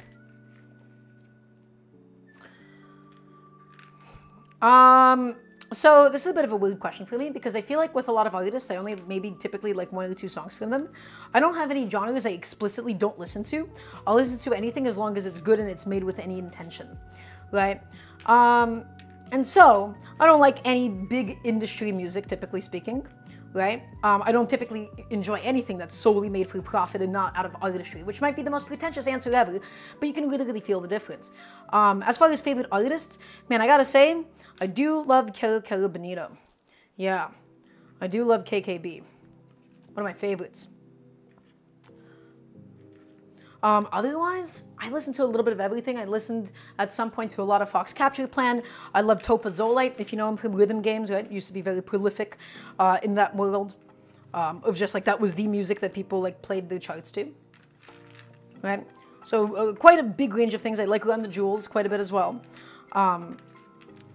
So a lot of different specific things. Spiffmeister, thank you for stopping by. It was lovely to have you. Okay, guys, we've removed all of the husks from the peanuts. Okay, and now we're just going to go ahead and give these a nice little chop. It's okay if we don't get rid of every single last husk as long as we got the majority of it. Now, as for a good way to do this, you can use a mortar and pestle, I'm sure. I'm just chopping this up coarsely because this is going to be garnish for the salad. But so we're just getting that initial chop through, and the better that you roast them, the more they're going to pop out. Systemically disturbed, I don't like either. Sorry.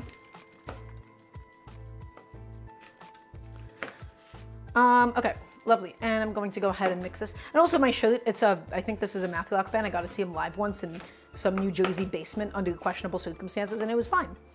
I got a shirt because the shirt looked cool. Called Cat Bamboo. Okay.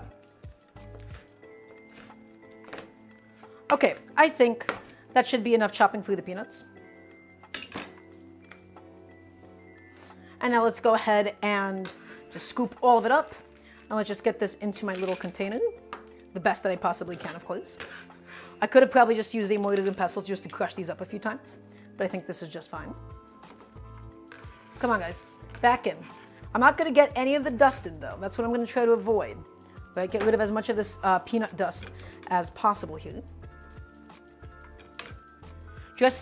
Listen, I don't, no. The way that I dress is purely because I like to dress this way. I will never wear shirts from like bands I don't listen to, for instance, right? But it's just the kind of aesthetic that I have. So guys, all of my peanuts, beautifully roasted. My timer keeps on going for some reason, despite me having already told it not to. I'm going to go ahead and clean up my cutting board really quickly. Okay guys, and now is one of the most essential components. We have to now drain the liquid from the cabbage. Okay, it is, oh, excuse me, that's not the cabbage at all. Let's go ahead and just go to the cutting board. Guys, my cabbage has been sitting with all of the salt. Thank you, the stuffed pink owl. I appreciate it. So, guys, we have this big bowl of cabbage. It's been sitting here with salt. Why did we salt this in advance? We salted this in advance, not just to season it, of course, not just to collapse it, but to get rid of all of this. This is all cabbage water, my friends. And this cabbage water, we do not want it in our salad. This cabbage water is going to make it all watery and bland. So I'm just going to be squeezing as hard as I can. Okay, and then I'm pouring it out into my waste bowl. And then I'm taking it again. I'm picking it up and I'm squeezing as hard as I can. Right? We want to get rid of all of this cabbage water, as much of it as possible. We're squeezing it to death. Right? And then we're going to just move it around. We're going to break up the clusters a little bit. And we're going to squeeze it. Again, look at all of that water that's coming out of the cabbage, guys. This would have otherwise have ended up inside of your salad if we did not do this step. Okay? So we're squeezing all of it out, and then we're just getting rid of it. And this is how you level up your cabbage salads. If you mix it all together and you ate it immediately, it'd be great. But then as soon as you put your cabbage salad into the fridge, I mean, all of it just becomes soggy. It's a tragedy, really. Okay. Continuing to squeeze and squeezing it with all of the force that I have inside of my petite little paws. There we go. And dump it all out. Nice. Okay, and look at how much volume we ended up losing, guys. Look at the volume of cabbage that we were left with. Now, it's fine if it's not completely dry. That's like chill, right? It's going to contribute to some moisture in the salad, but we're trying to realistically get rid of a good bit of it. Okay, so one last big squeeze, I suppose. That'll do just fine. There you go. And there you go. Awesome. Okay, that is my cabbage that has now been wrung out of all of that excess moisture. Does it also lose crunch? It does lose crunch. And so if you want to avoid that, you have to do freshly sliced cabbage for every salad. Ooh. I got a peanut stuck in my throat.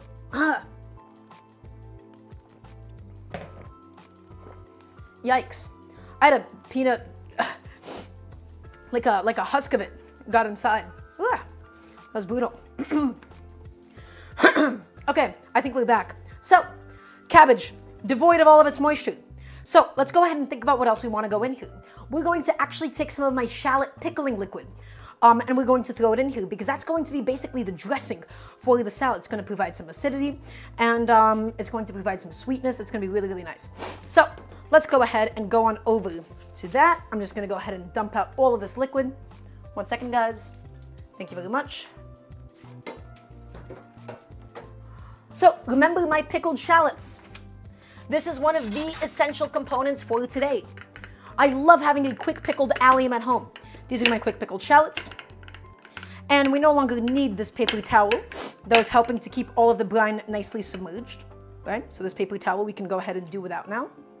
Lovely. And now, guys, here's what we're going to do.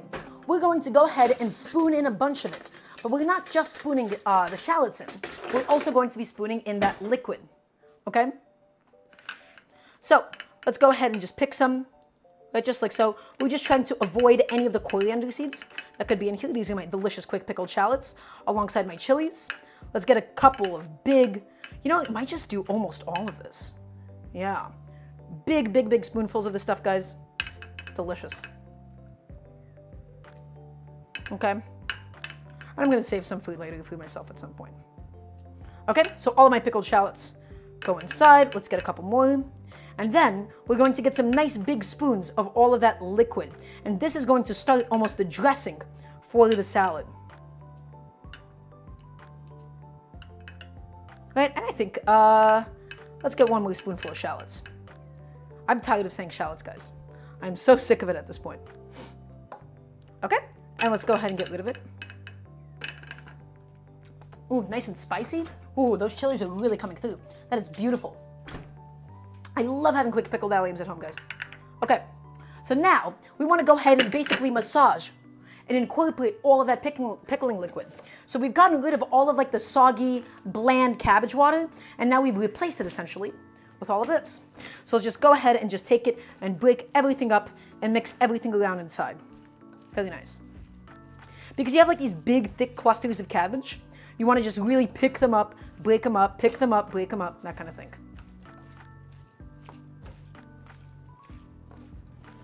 No pickled butter. Please no pickled butter. Please no pickled Daramgar. I'm begging you. Okay. And that should be just about it. Again, we're just really, really mixing it through. We're breaking up all of the existing clumps that we have in here. Right. Let's give the whole thing a nice little taste. Enough salt. Nice and acidic and nice and spicy. Guys, that is remarkable. That is so good. Even just by itself. Even by itself, that would make a phenomenal salad. But we're not done. Chat, we're not done yet. Are we done? I want to hear a nice resounding no, chef. Please and thank you. Because now it's time to do the rest of the components. And then the last but not least step is going to be building a really, really lovely dressing. So guys, I have some scallions here. I want to get some scallions into the salad. We also have some cilantro, which we'll be doing in a second. I want to get some nice, beautifully, thinly sliced scallions. And so, we're going to slice them. We don't chop them, but we slice them. So we're going to go ahead and take them. And we're just going to go ahead and we could separate the whites and the greens, although I don't really think it matters that much for this. Fine, I guess we will. We'll just cut it in half like this. We're just going to cut the whole thing really, really nice and thin. Okay? And now, we're going to bundle the whole thing up, guys. And on a huge bias, I'm slicing it. I'm slicing it. I'm slicing it. Okay? I'm bundling it up and I'm slicing. And I'm slicing these bad boys really nice and thin. You can't have too many scallions. Okay? It's scallions. It makes the world go round. And I know this is so much work for just a salad, but I've also been going really, really slowly. I've been keeping you from your studies. That's okay. This is important. You are learning how to make the best home food. And we're just continuing to slice it nice and thin to whatever texture that you desire. But I just want this to all incorporate beautifully into the salad. Nice. Okay, almost done, guys. One more moment.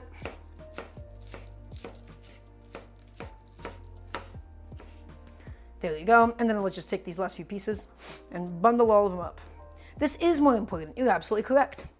Just take them and we're continuing to slice them nice and thin into these nice thin strips. And again, it's fine if you have a couple of big pieces, guys. Right? It is scallions. They're beautiful in all shapes and forms. Big or small, they're always going to be perfect. Okay, let's take them and let's just scoop all of them up. There you go. And then I'm also going to just clean off my cutting board really quickly because all of this is just dirty. Okay? And then we're also going to need some cilantro. Guys, you cannot have this salad without any cilantro. If you can't have cilantro because of the soap thing, Maybe some parsley would be fine. I don't know if Vietnamese cilantro would be fine. I'm not sure. But guys, a nice big generous bundle of cilantro. Ooh, I'm excited to plate all of this. And we're going to save some to garnish. So everybody, here's what's going to happen. We're going to go ahead and take the cilantro off the stems because I don't love the texture of the stems. I find them a little bit fibrous. So I'm going to just go through every single last one of these, and we're going to pick off any like big thick stems that they may have. If they have little thin stems, that's totally fine by me. Like this, you know, you just trim this off and it's fine, right? But then the big thick stems, these are the ones I'm really trying to get rid of. Okay, so just take it and go through this entire pile. You can leave it if you would like. I just don't love the fibrous texture. Okay. And we're continuing just to pluck it, and we're plucking it, and we're plucking it.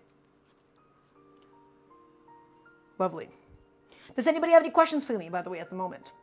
I'm here to help you all learn how to cook. Hello, Kitsune. It's okay. Kitsune, we still have the most fun thing to come. How did I get so cute? Estrogen. I hope that answers your question. You're going to get to the most exciting portion that I want all of you to hold on for, which is actually going to be the making of the dressing, which I'll be doing inside of my molcajete.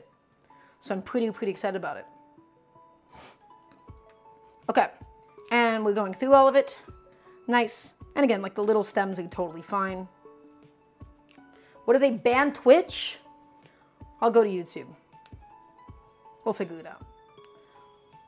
They're not gonna go through with the TikTok ban. There's no way that they will. Okay, guys, we're continuing, we're almost done. Yeah, all of these stems are just fine. So, everybody, oh, am I a fan of Chef John from Food Wishes? Of course I am, Boozy. You cannot not be. I love Chef John, even if I don't love all of his videos. I love his voice. It is time to learn how to slice herbs. We don't chop, but we slice in this household. So let me explain something to you.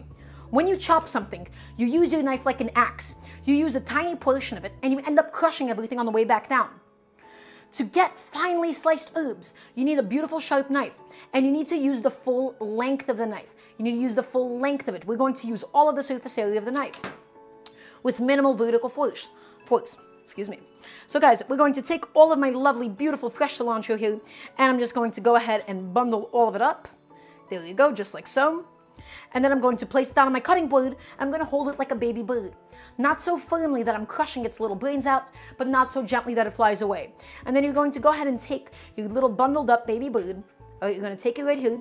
Okay, guys? You're going to bundle it, bundle it, bundle it. Now you want to slice it with as little vertical force as possible. We're using the full length of the knife. All of it. Nicely and thinly sliced. This is what the baby bird was destined for. Chat, you wish that was you. That's right. I don't know if I'd be allowed to stream that on Twitch. Okay, guys. We're slicing it. We're slicing it. We're slicing it. We're slicing it. We're slicing it. We're never chopping. We never chop in this household. Chat, do we chop? I want to hear a nice no, chef.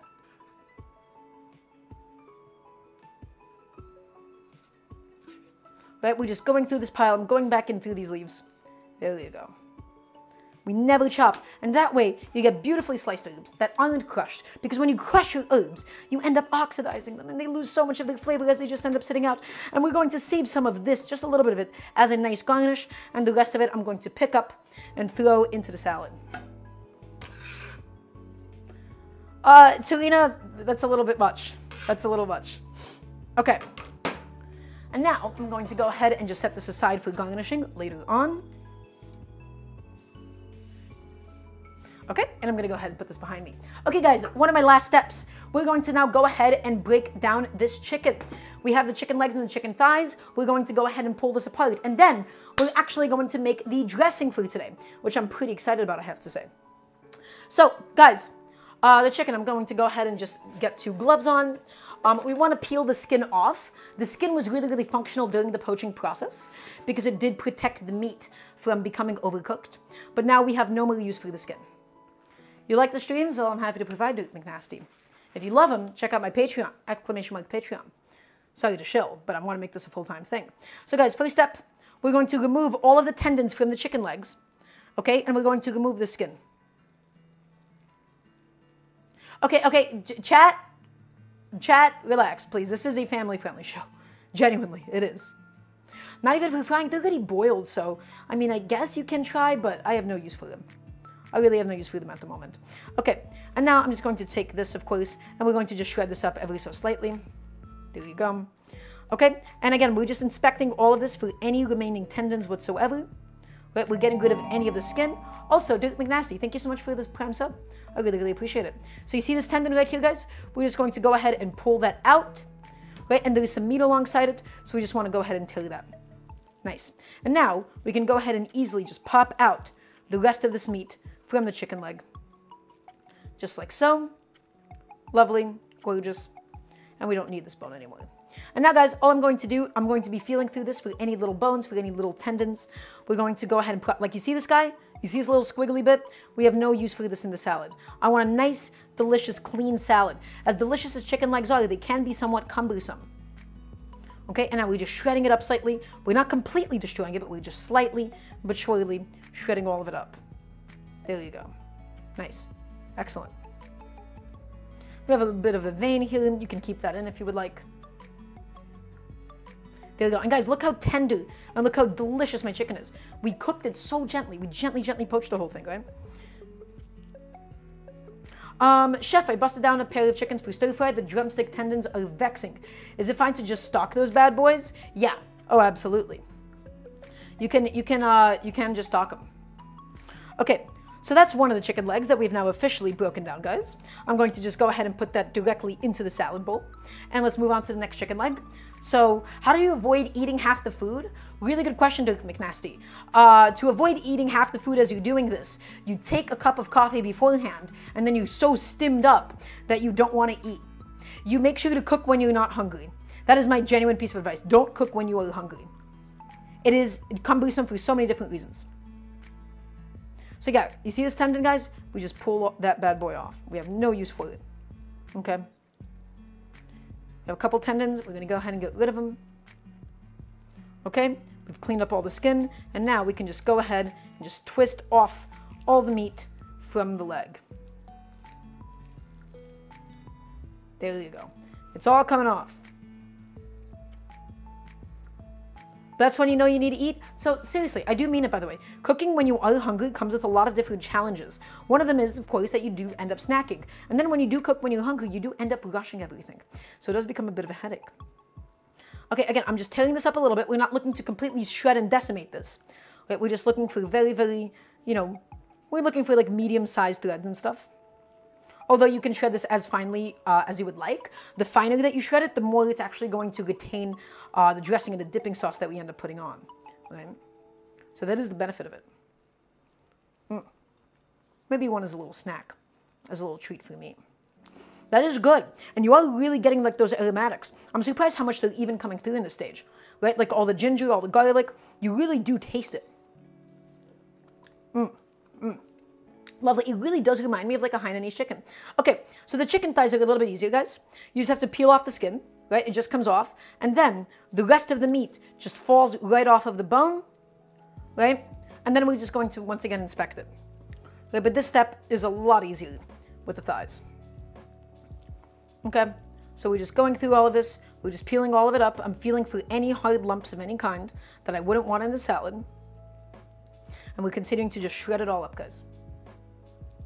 Krista, okay, you need to stop. That's like kind of obnoxious and doesn't make me feel good. So I need you to stop doing that, or one of my mods are going to take care of that. Thank you. Oh, wait. What? Hold on.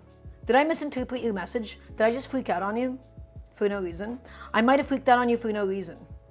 Although, no, that was an innuendo. That was. Maybe? I'm not sure. I might have completely misinterpreted your intentions. I'm moving on. I apologize if I did. Okay, guys.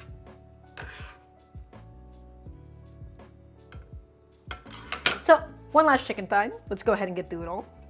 Let's go ahead and pop that bone out, nice and easy. Yeah, there's really nothing else to get rid of. And we're just going ahead and, okay, in this case though, we did leave some of the joint on from when we did break it down. Okay. So just going through all of this, feeling all of the meat, getting all of it nicely and beautifully broken up. There you go. Into the pot, into the bowl, excuse me. There it is. Nice. What if you cooked the chicken and it was still alive? I feel like there would be a lot of issues. There would be a lot of problems here to address in that case. Okay, there you go. Wonderful. Guys, guess what? We have officially shredded up all of the chicken that we need for the salad today. So now we can go ahead and get rid of all of this stuff. All right, we are now finished with this plate. We're finished with the cutting board, and then we're going to be moving on into the final stages, which is the part that I am the most excited about for today. So, is everybody ready for this? We're going to now mix up the salad really, really beautifully. And again, I like using my hands for this is because that way we get to really like distribute the meat and break up all the clumps of cabbage, right? We really need to break up those clumps of cabbage, get all of the meat nice and beautifully throughout. There you go. And then we're about to get into the most exciting part of today. Oh, there it is. Look at that.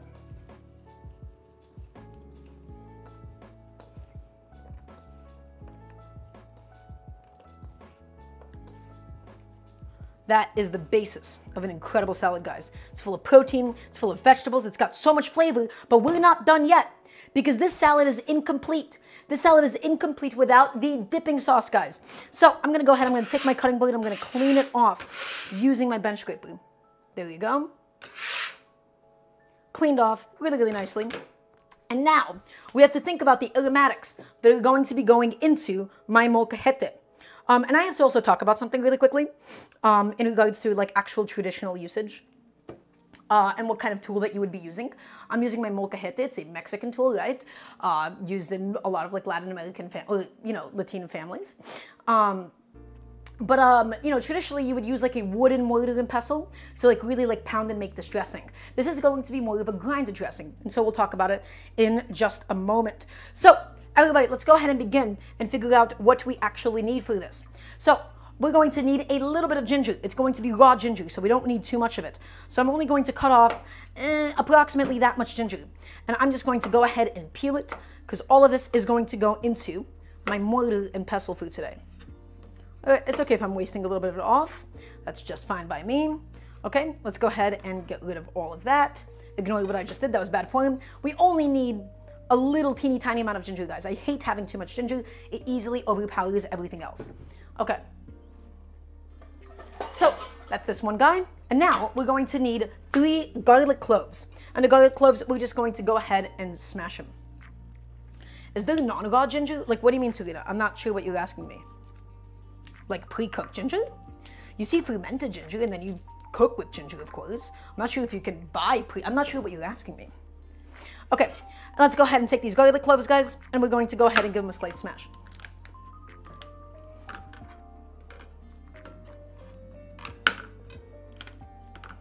Slight little smash, slight little tap.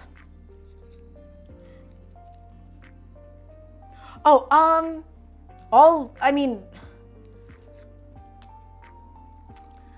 sorry, I'm a little bit confused about what you're trying to get at here. There is like tube ginger, but actually its pungency is a lot different than fresh ginger. And then there's a couple of varietals of ginger as well. It's not something I'm an expert on, but no, there is no like pre-cooked ginger that you buy. Although tube ginger, it's a very different product from this. I would not buy pre-tube ginger. Unless it's like a garlic ginger paste and you do like a lot of like Indian cooking, I wouldn't really do that. Okay guys, a couple more. Although a knife is faster than a spoon is recommended overall, a spoon is just like a little bit less wasteful, is the only difference. Because then you're just like able to really easily scrape it without getting any of the flesh lost. So I'm trimming off the butts of each of my garlic cloves, guys. Okay, trimming those off, beautiful. Okay, garlic, ginger. Now, let me just go ahead and clean up my station again. Next, my bird's eye chili. Well, not my bird's eye chili, in this case, my Serrano chili, because that's what I had at home, and that's what it means to cook at home, guys. Okay, I'm just going to go ahead and just cut it up into little pieces. And that's all going to go into the mortar and pestle as well, so I'm just going to go ahead and throw that on in now. Excellent, there you go. And then the final step, guys, is going to be juicing a little bit of lime. And I actually kind of want to put some scallions in here. I don't think scallions are particularly traditional in this, but we're going to do some lime juice and some scallions. I think that'll be really, really nice. So we're going to take my lime. I'm going to go ahead and cut it in half. Everybody, if you don't already own one, I really recommend investing in a good citrus juicer. Flesh side down and not flesh side up. Okay, and you're going to go ahead and give this a nice big squeeze. And we're going to go ahead and pour that right on in. Okay, lovely. And the reason we're pouring the lime juice directly in with the other aromatics is because it's actually going to prevent the garlic from becoming too pungent. Right, and then the rest of it I'm actually going to save because we don't know how acidic the lime juice is going to be today. So just go ahead and pour that in. I'm going to go ahead and save that for later in case it's needed. And one last little step of prep that I'm going to do and just get rid of is I'm going to just chop up 1 scallion. Right, and this is also going to just go into my molcajete. So this is just to really help size it down. Because I was thinking, I think some like pounded scallion in here would also be really, really nice. Okay guys, that is all of the prep that we needed to do for the actual molcajete, for the actual pounding and the grinding that we need to go ahead and get done. I'm going to go ahead and just transfer all of this lovely scallion on over into a separate bowl because it's not going to be added in at the same time as the other aromatics. So, lime juice, we set this aside because we don't know when we're going to need it.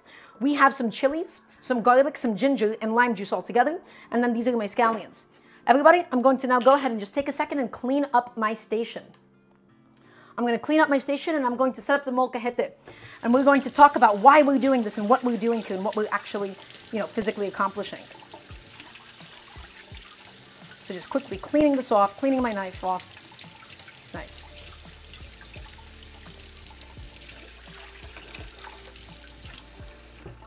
And I'm going to go ahead and get rid of my cutting board as well. And then we'll do it. We'll get it done. So everybody, this is the, to me, the heart and the soul of this kind of a dish. This is going to be the dipping sauce, right? So this is not what's going to directly go over the salad. It's just going to go like in a little container on each person's plate that you would be serving the salad to. And then they would pour over however much they would actually like for themselves. Does the material of a mortar and pestle affect the taste, or am I just yapping? Cloud 9, you are not actually just yapping.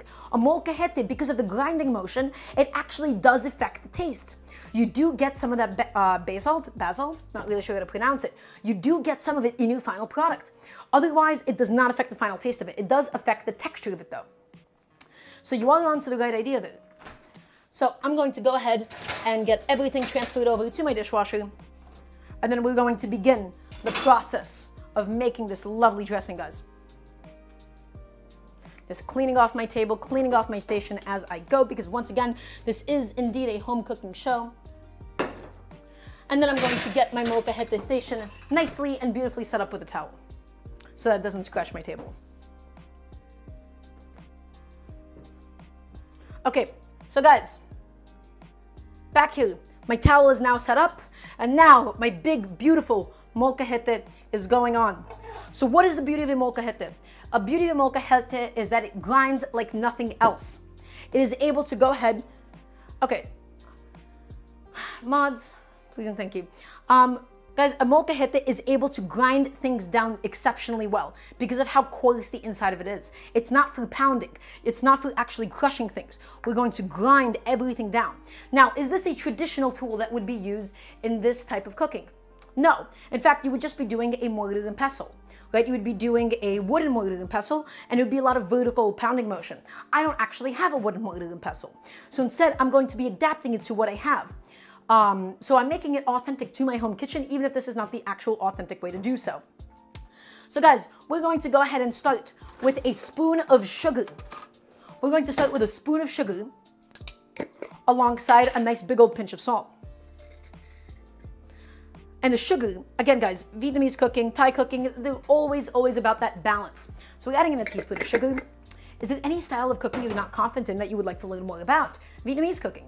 That's what I'm trying to do, right? And now guys, we're going to go ahead and get a nice big pinch of salt going inside. We don't need too much because the fish sauce is going to be quite salty.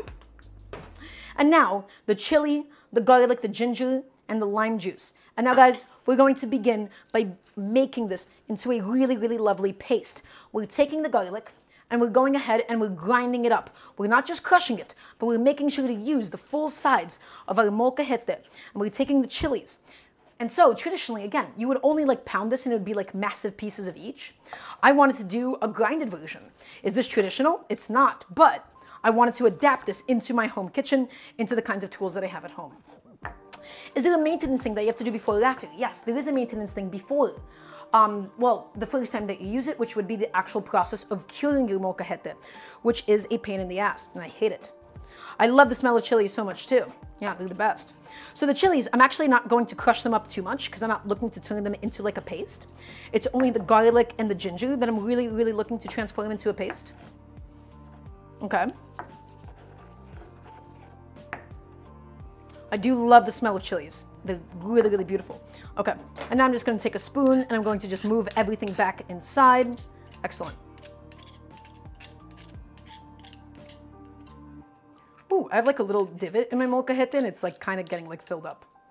There you go. Okay guys, let's go ahead and continue to just grind. I'm using the full surface. I'm twisting as I go as well. We're mashing it, we're twisting it, we're grinding it all down. And again, I'm not really focusing on the chilies too much because I would like that to be kept in chunks, okay?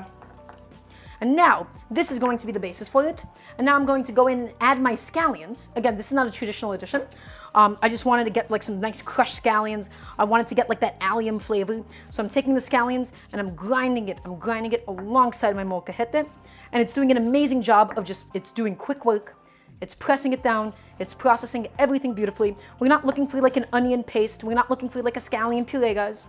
We're just looking for the gentlest of grinds on it. Okay, just make sure that everything gets a little bit smashed, everything gets a little bit processed, because it's all going to contribute into the final product. There you go. I don't think I want to actually put my fish sauce directly inside of this because fish sauce is so pungent, and because this wood is so porous, I think it might actually spread to like other things that I make later on. So I'm going to go ahead and pull all of this out, and I'm going to put it into a different vessel. So this, guys, is going to be the basis of this incredible sauce that we're building.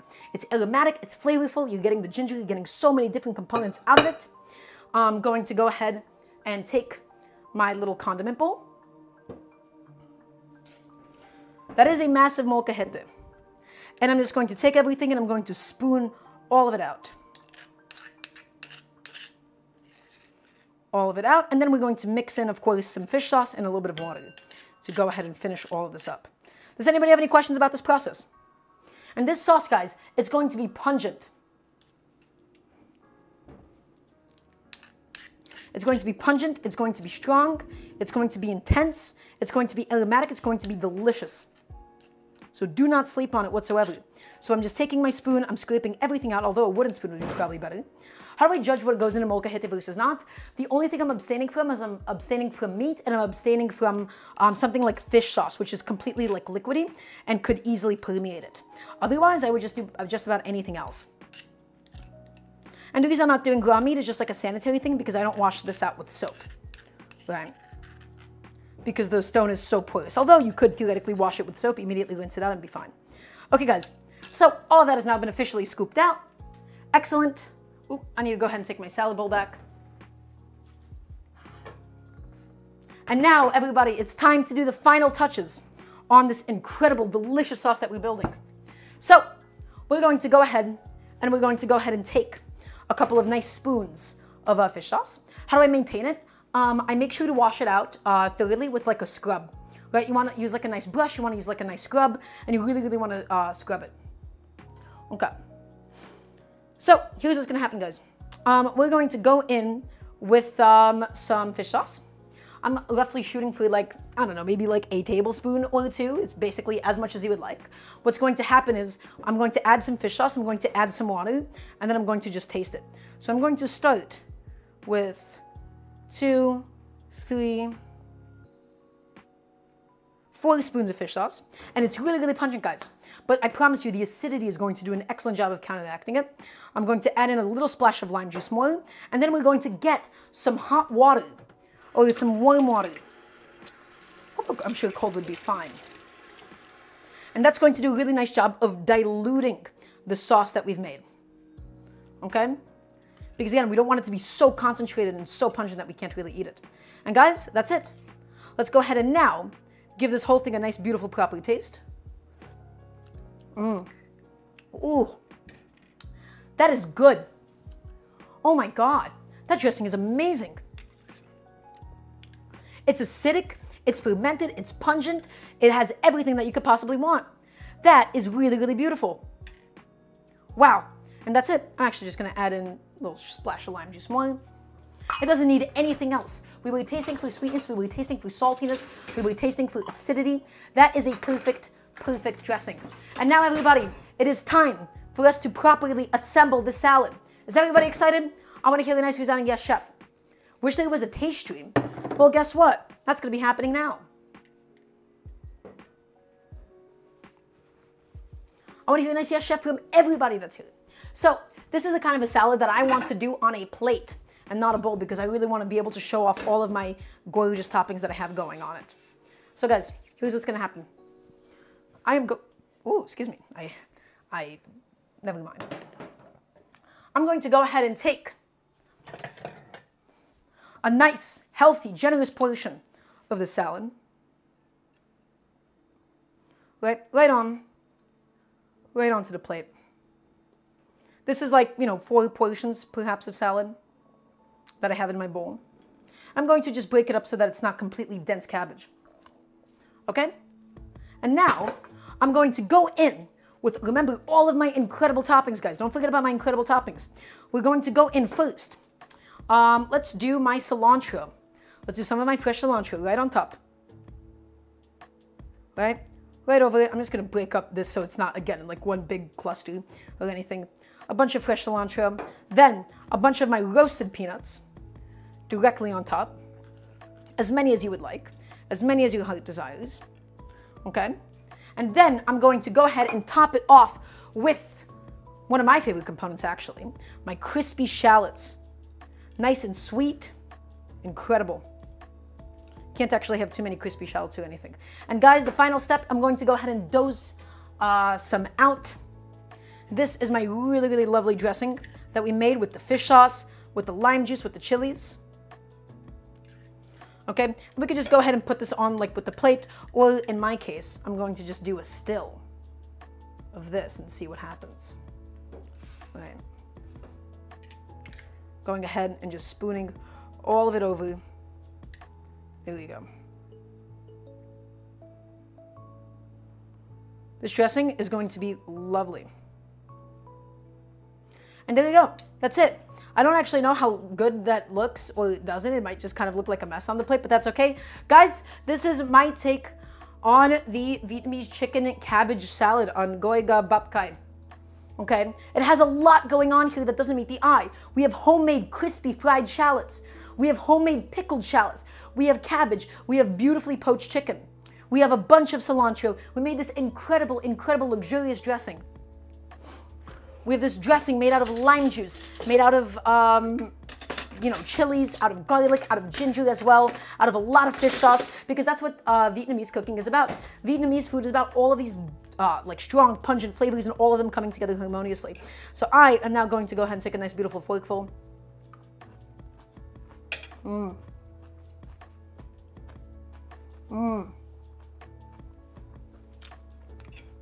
my goodness.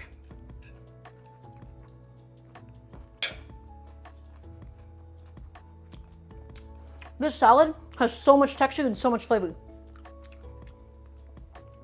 You're getting the peanut crunch. You're getting the shallot crunch. You're getting so many different levels of acidity and sweetness and spiciness. This is a salad with layers and real serious flavor. And really healthy too.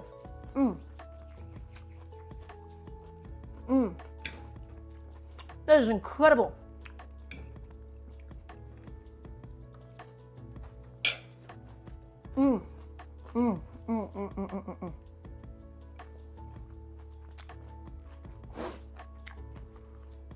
Wow.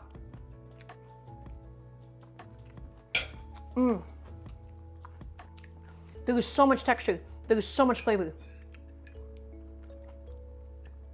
The salad is where it's at.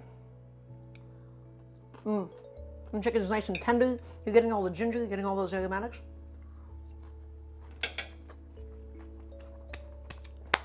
That was incredible. Everything from scratch. We didn't sleep on a single component. We gave everything so much love, so much attention. That is a really good salad. Wow.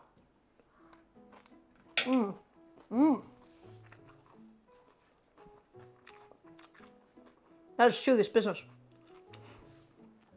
But okay, guys, that's it. That's my Gỏi Gà Bắp Cải. It's a lot of syllables for me. Everybody, thank you so much for being here. I appreciate every single last one of you. Thank you for being here. If you haven't already done so, please check out my Patreon, ! Patreon. If you haven't checked out my Discord, ! Discord to join. You guys are the best. You guys are all the sweetest. I appreciate every single one of you for being here. There is no stream this Sunday because reasons.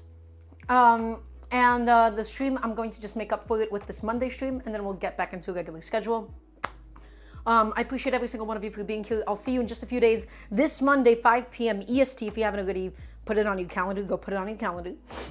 We're going to go ahead and sign off for tonight. Goodbye, everybody. Thank you for being here. Bye-bye.